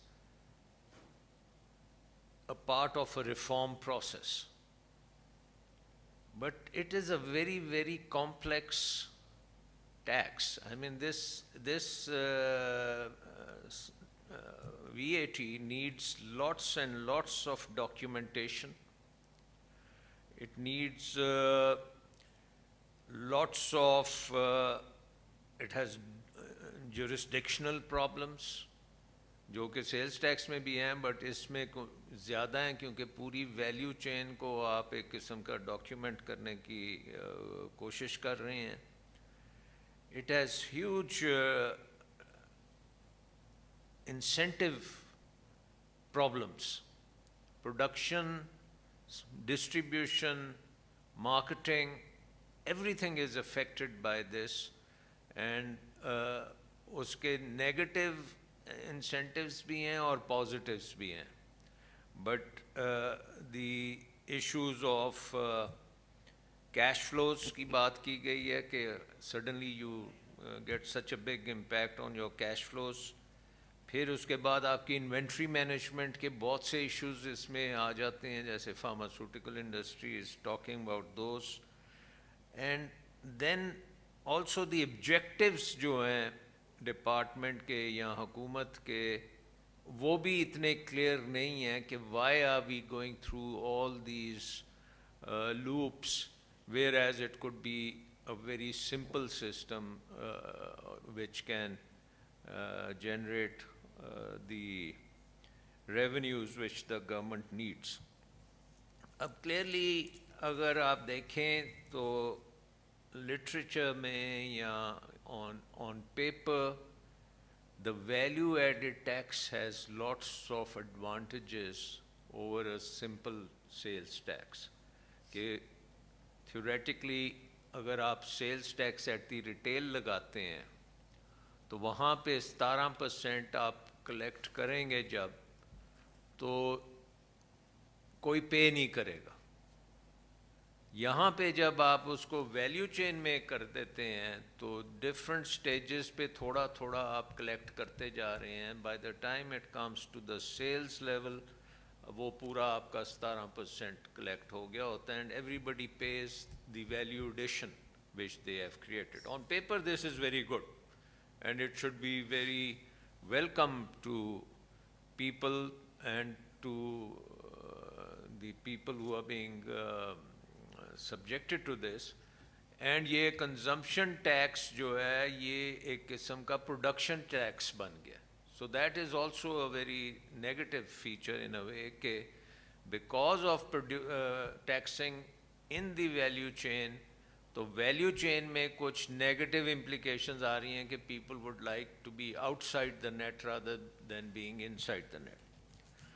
तो अभी मैंने चंद दिन ही हुए, we did a webinar on this whole idea of behavioural economics, जिसमें वो कहते हैं कि जी हम परफेक्ट इकोनॉमी और परफेक्ट मार्केट्स और इन चीज़ों से अगर निकलें, and we should really look at the behaviour of people. तो उसमें जो रीसेंट लिटरेचर आजकल आ रहा है, नोबेल प्राइज़ विनर्स भी आए हैं, this whole concept of taking a policy and nudging it in a way that it makes it very successful. And वो जो नज है, it is based on the assumption के पॉलिसी जब आप इम्प्लीमेंट करने जाते हैं तो there is lot of sludge in it. Sludge का मतलब है कि there are lots of impediments in implementing the policy, और उसकी वजह से, स्लज की वजह से ये पॉलिसी जो है नाकाम हो जाती है. तो उसमें उन्होंने बड़ा एक इंटरेस्टिंग फ्रेमवर्क बनाया जिसका नाम है feast, FEAST. And they said के okay what does this stand for. तो F को तो एक साइड पे पहले रखते हैं, तो दे टॉक अबाउट E. तो they said the policy should be easy, policy should be simple, policy should be something which everybody understands. Number 2, A आ जाता है, E के बाद A. The policy should be attractive, कि लोगों को उसमें कुछ नज़र आए, benefit नज़र आए, and you make it attractive to the stakeholders. And number 3 है कि S for social compliance. It should be socially acceptable, अपनी environment के मुताबिक वो होनी चाहिए. And then it is T. उनके framework में T stands for timely. It should be timely. But I think in our Pakistani context, probably T should stand for trust. There has to be trust there. And finally, F, जो feast का पहला number है, it has to be fun. अब fun का I have been trying to figure out how can paying taxes be fun, but there must be some way of figuring out कि it has to be fun. और fun इस तरह से हो सकता है कि जहाँ पे एक बंदा 17% दे रहा है, वो 2% अगर देगा तो for him it will be a lot of fun. So maybe we need to look into that kind of perspective. The question which really boils down to is this: number one, we should try to simplify things. अगर यही tax है, इसको अगर हम किसी तरीके से simplify कर सकते हैं, जिसमें बहुत सी चीज़ें आई हैं, वो कहते हैं जी हमें SRO भी नहीं समझ आता, we have to hire a lawyer to understand things, etc., etc. Make it simple. Number two, आप टैक्स रेट्स को नीचे लेके आएं. Bring it at a level where people find it easier to pay and they are not too burdened by this thing कि incentive इतना आप create कर देंगे, जैसे अलमास ने कहा कि हम 3-4% पे काम कर रहे हैं या 10% पे भी काम कर रहे हैं, आप 20% पे भी काम कर रहे हैं, but 17% अगर आपको देना पड़ेगा तो आप you'll be double minded कि मैं इसको किसी तरीके से TT लगवा के ठीक कर लूँ तो वो बेहतर है rather than giving it to the FBR. So I think कि वो tax rates have to be really looked into it as well. और finally I think administration, ये जो audit की बात आपने की है, ये बड़ी important चीज़ है कि the motivation for audit should be purely professional. और बहुत सी चीज़ों में जब आप ऑडिट करने जाते हैं तो there are lots of side agreements which come into play, तो उसके लिए ज़रूरी ये भी है कि ऑडिट का जो निज़ाम है वो भी above board होना चाहिए, and it should be something which gives a corrective signals to the players and be able to get it done. So I think I don't know whether we can give any recommendations to the budget. वो budgetary recommendations का तो I don't know, we didn't get much input on that. But on the process, I think there are lots of recommendations which need to be given. And जब तक हम I don't know कि कितने मुल्क हैं जहाँ पे ये निज़ाम चल रहा है जो हमारी level of development पे हैं.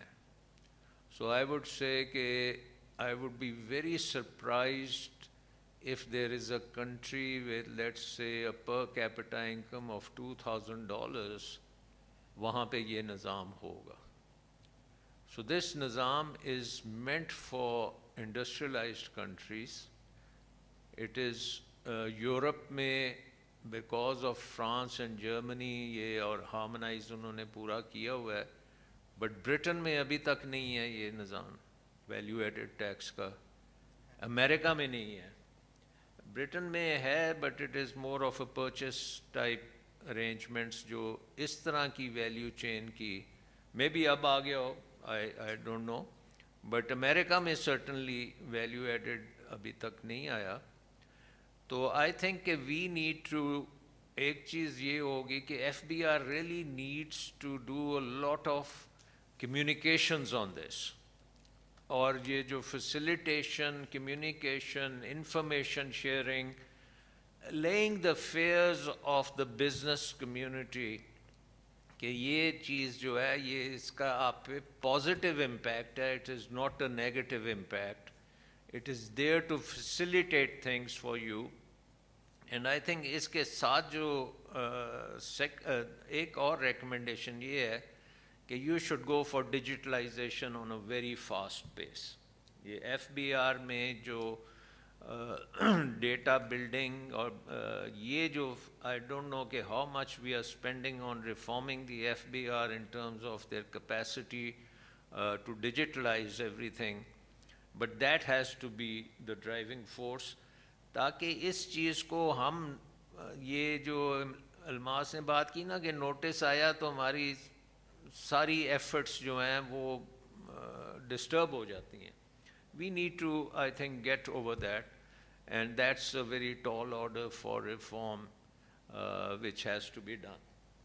So I think I'll end over here, and a very good session, very good inputs, and good audience and good panelists.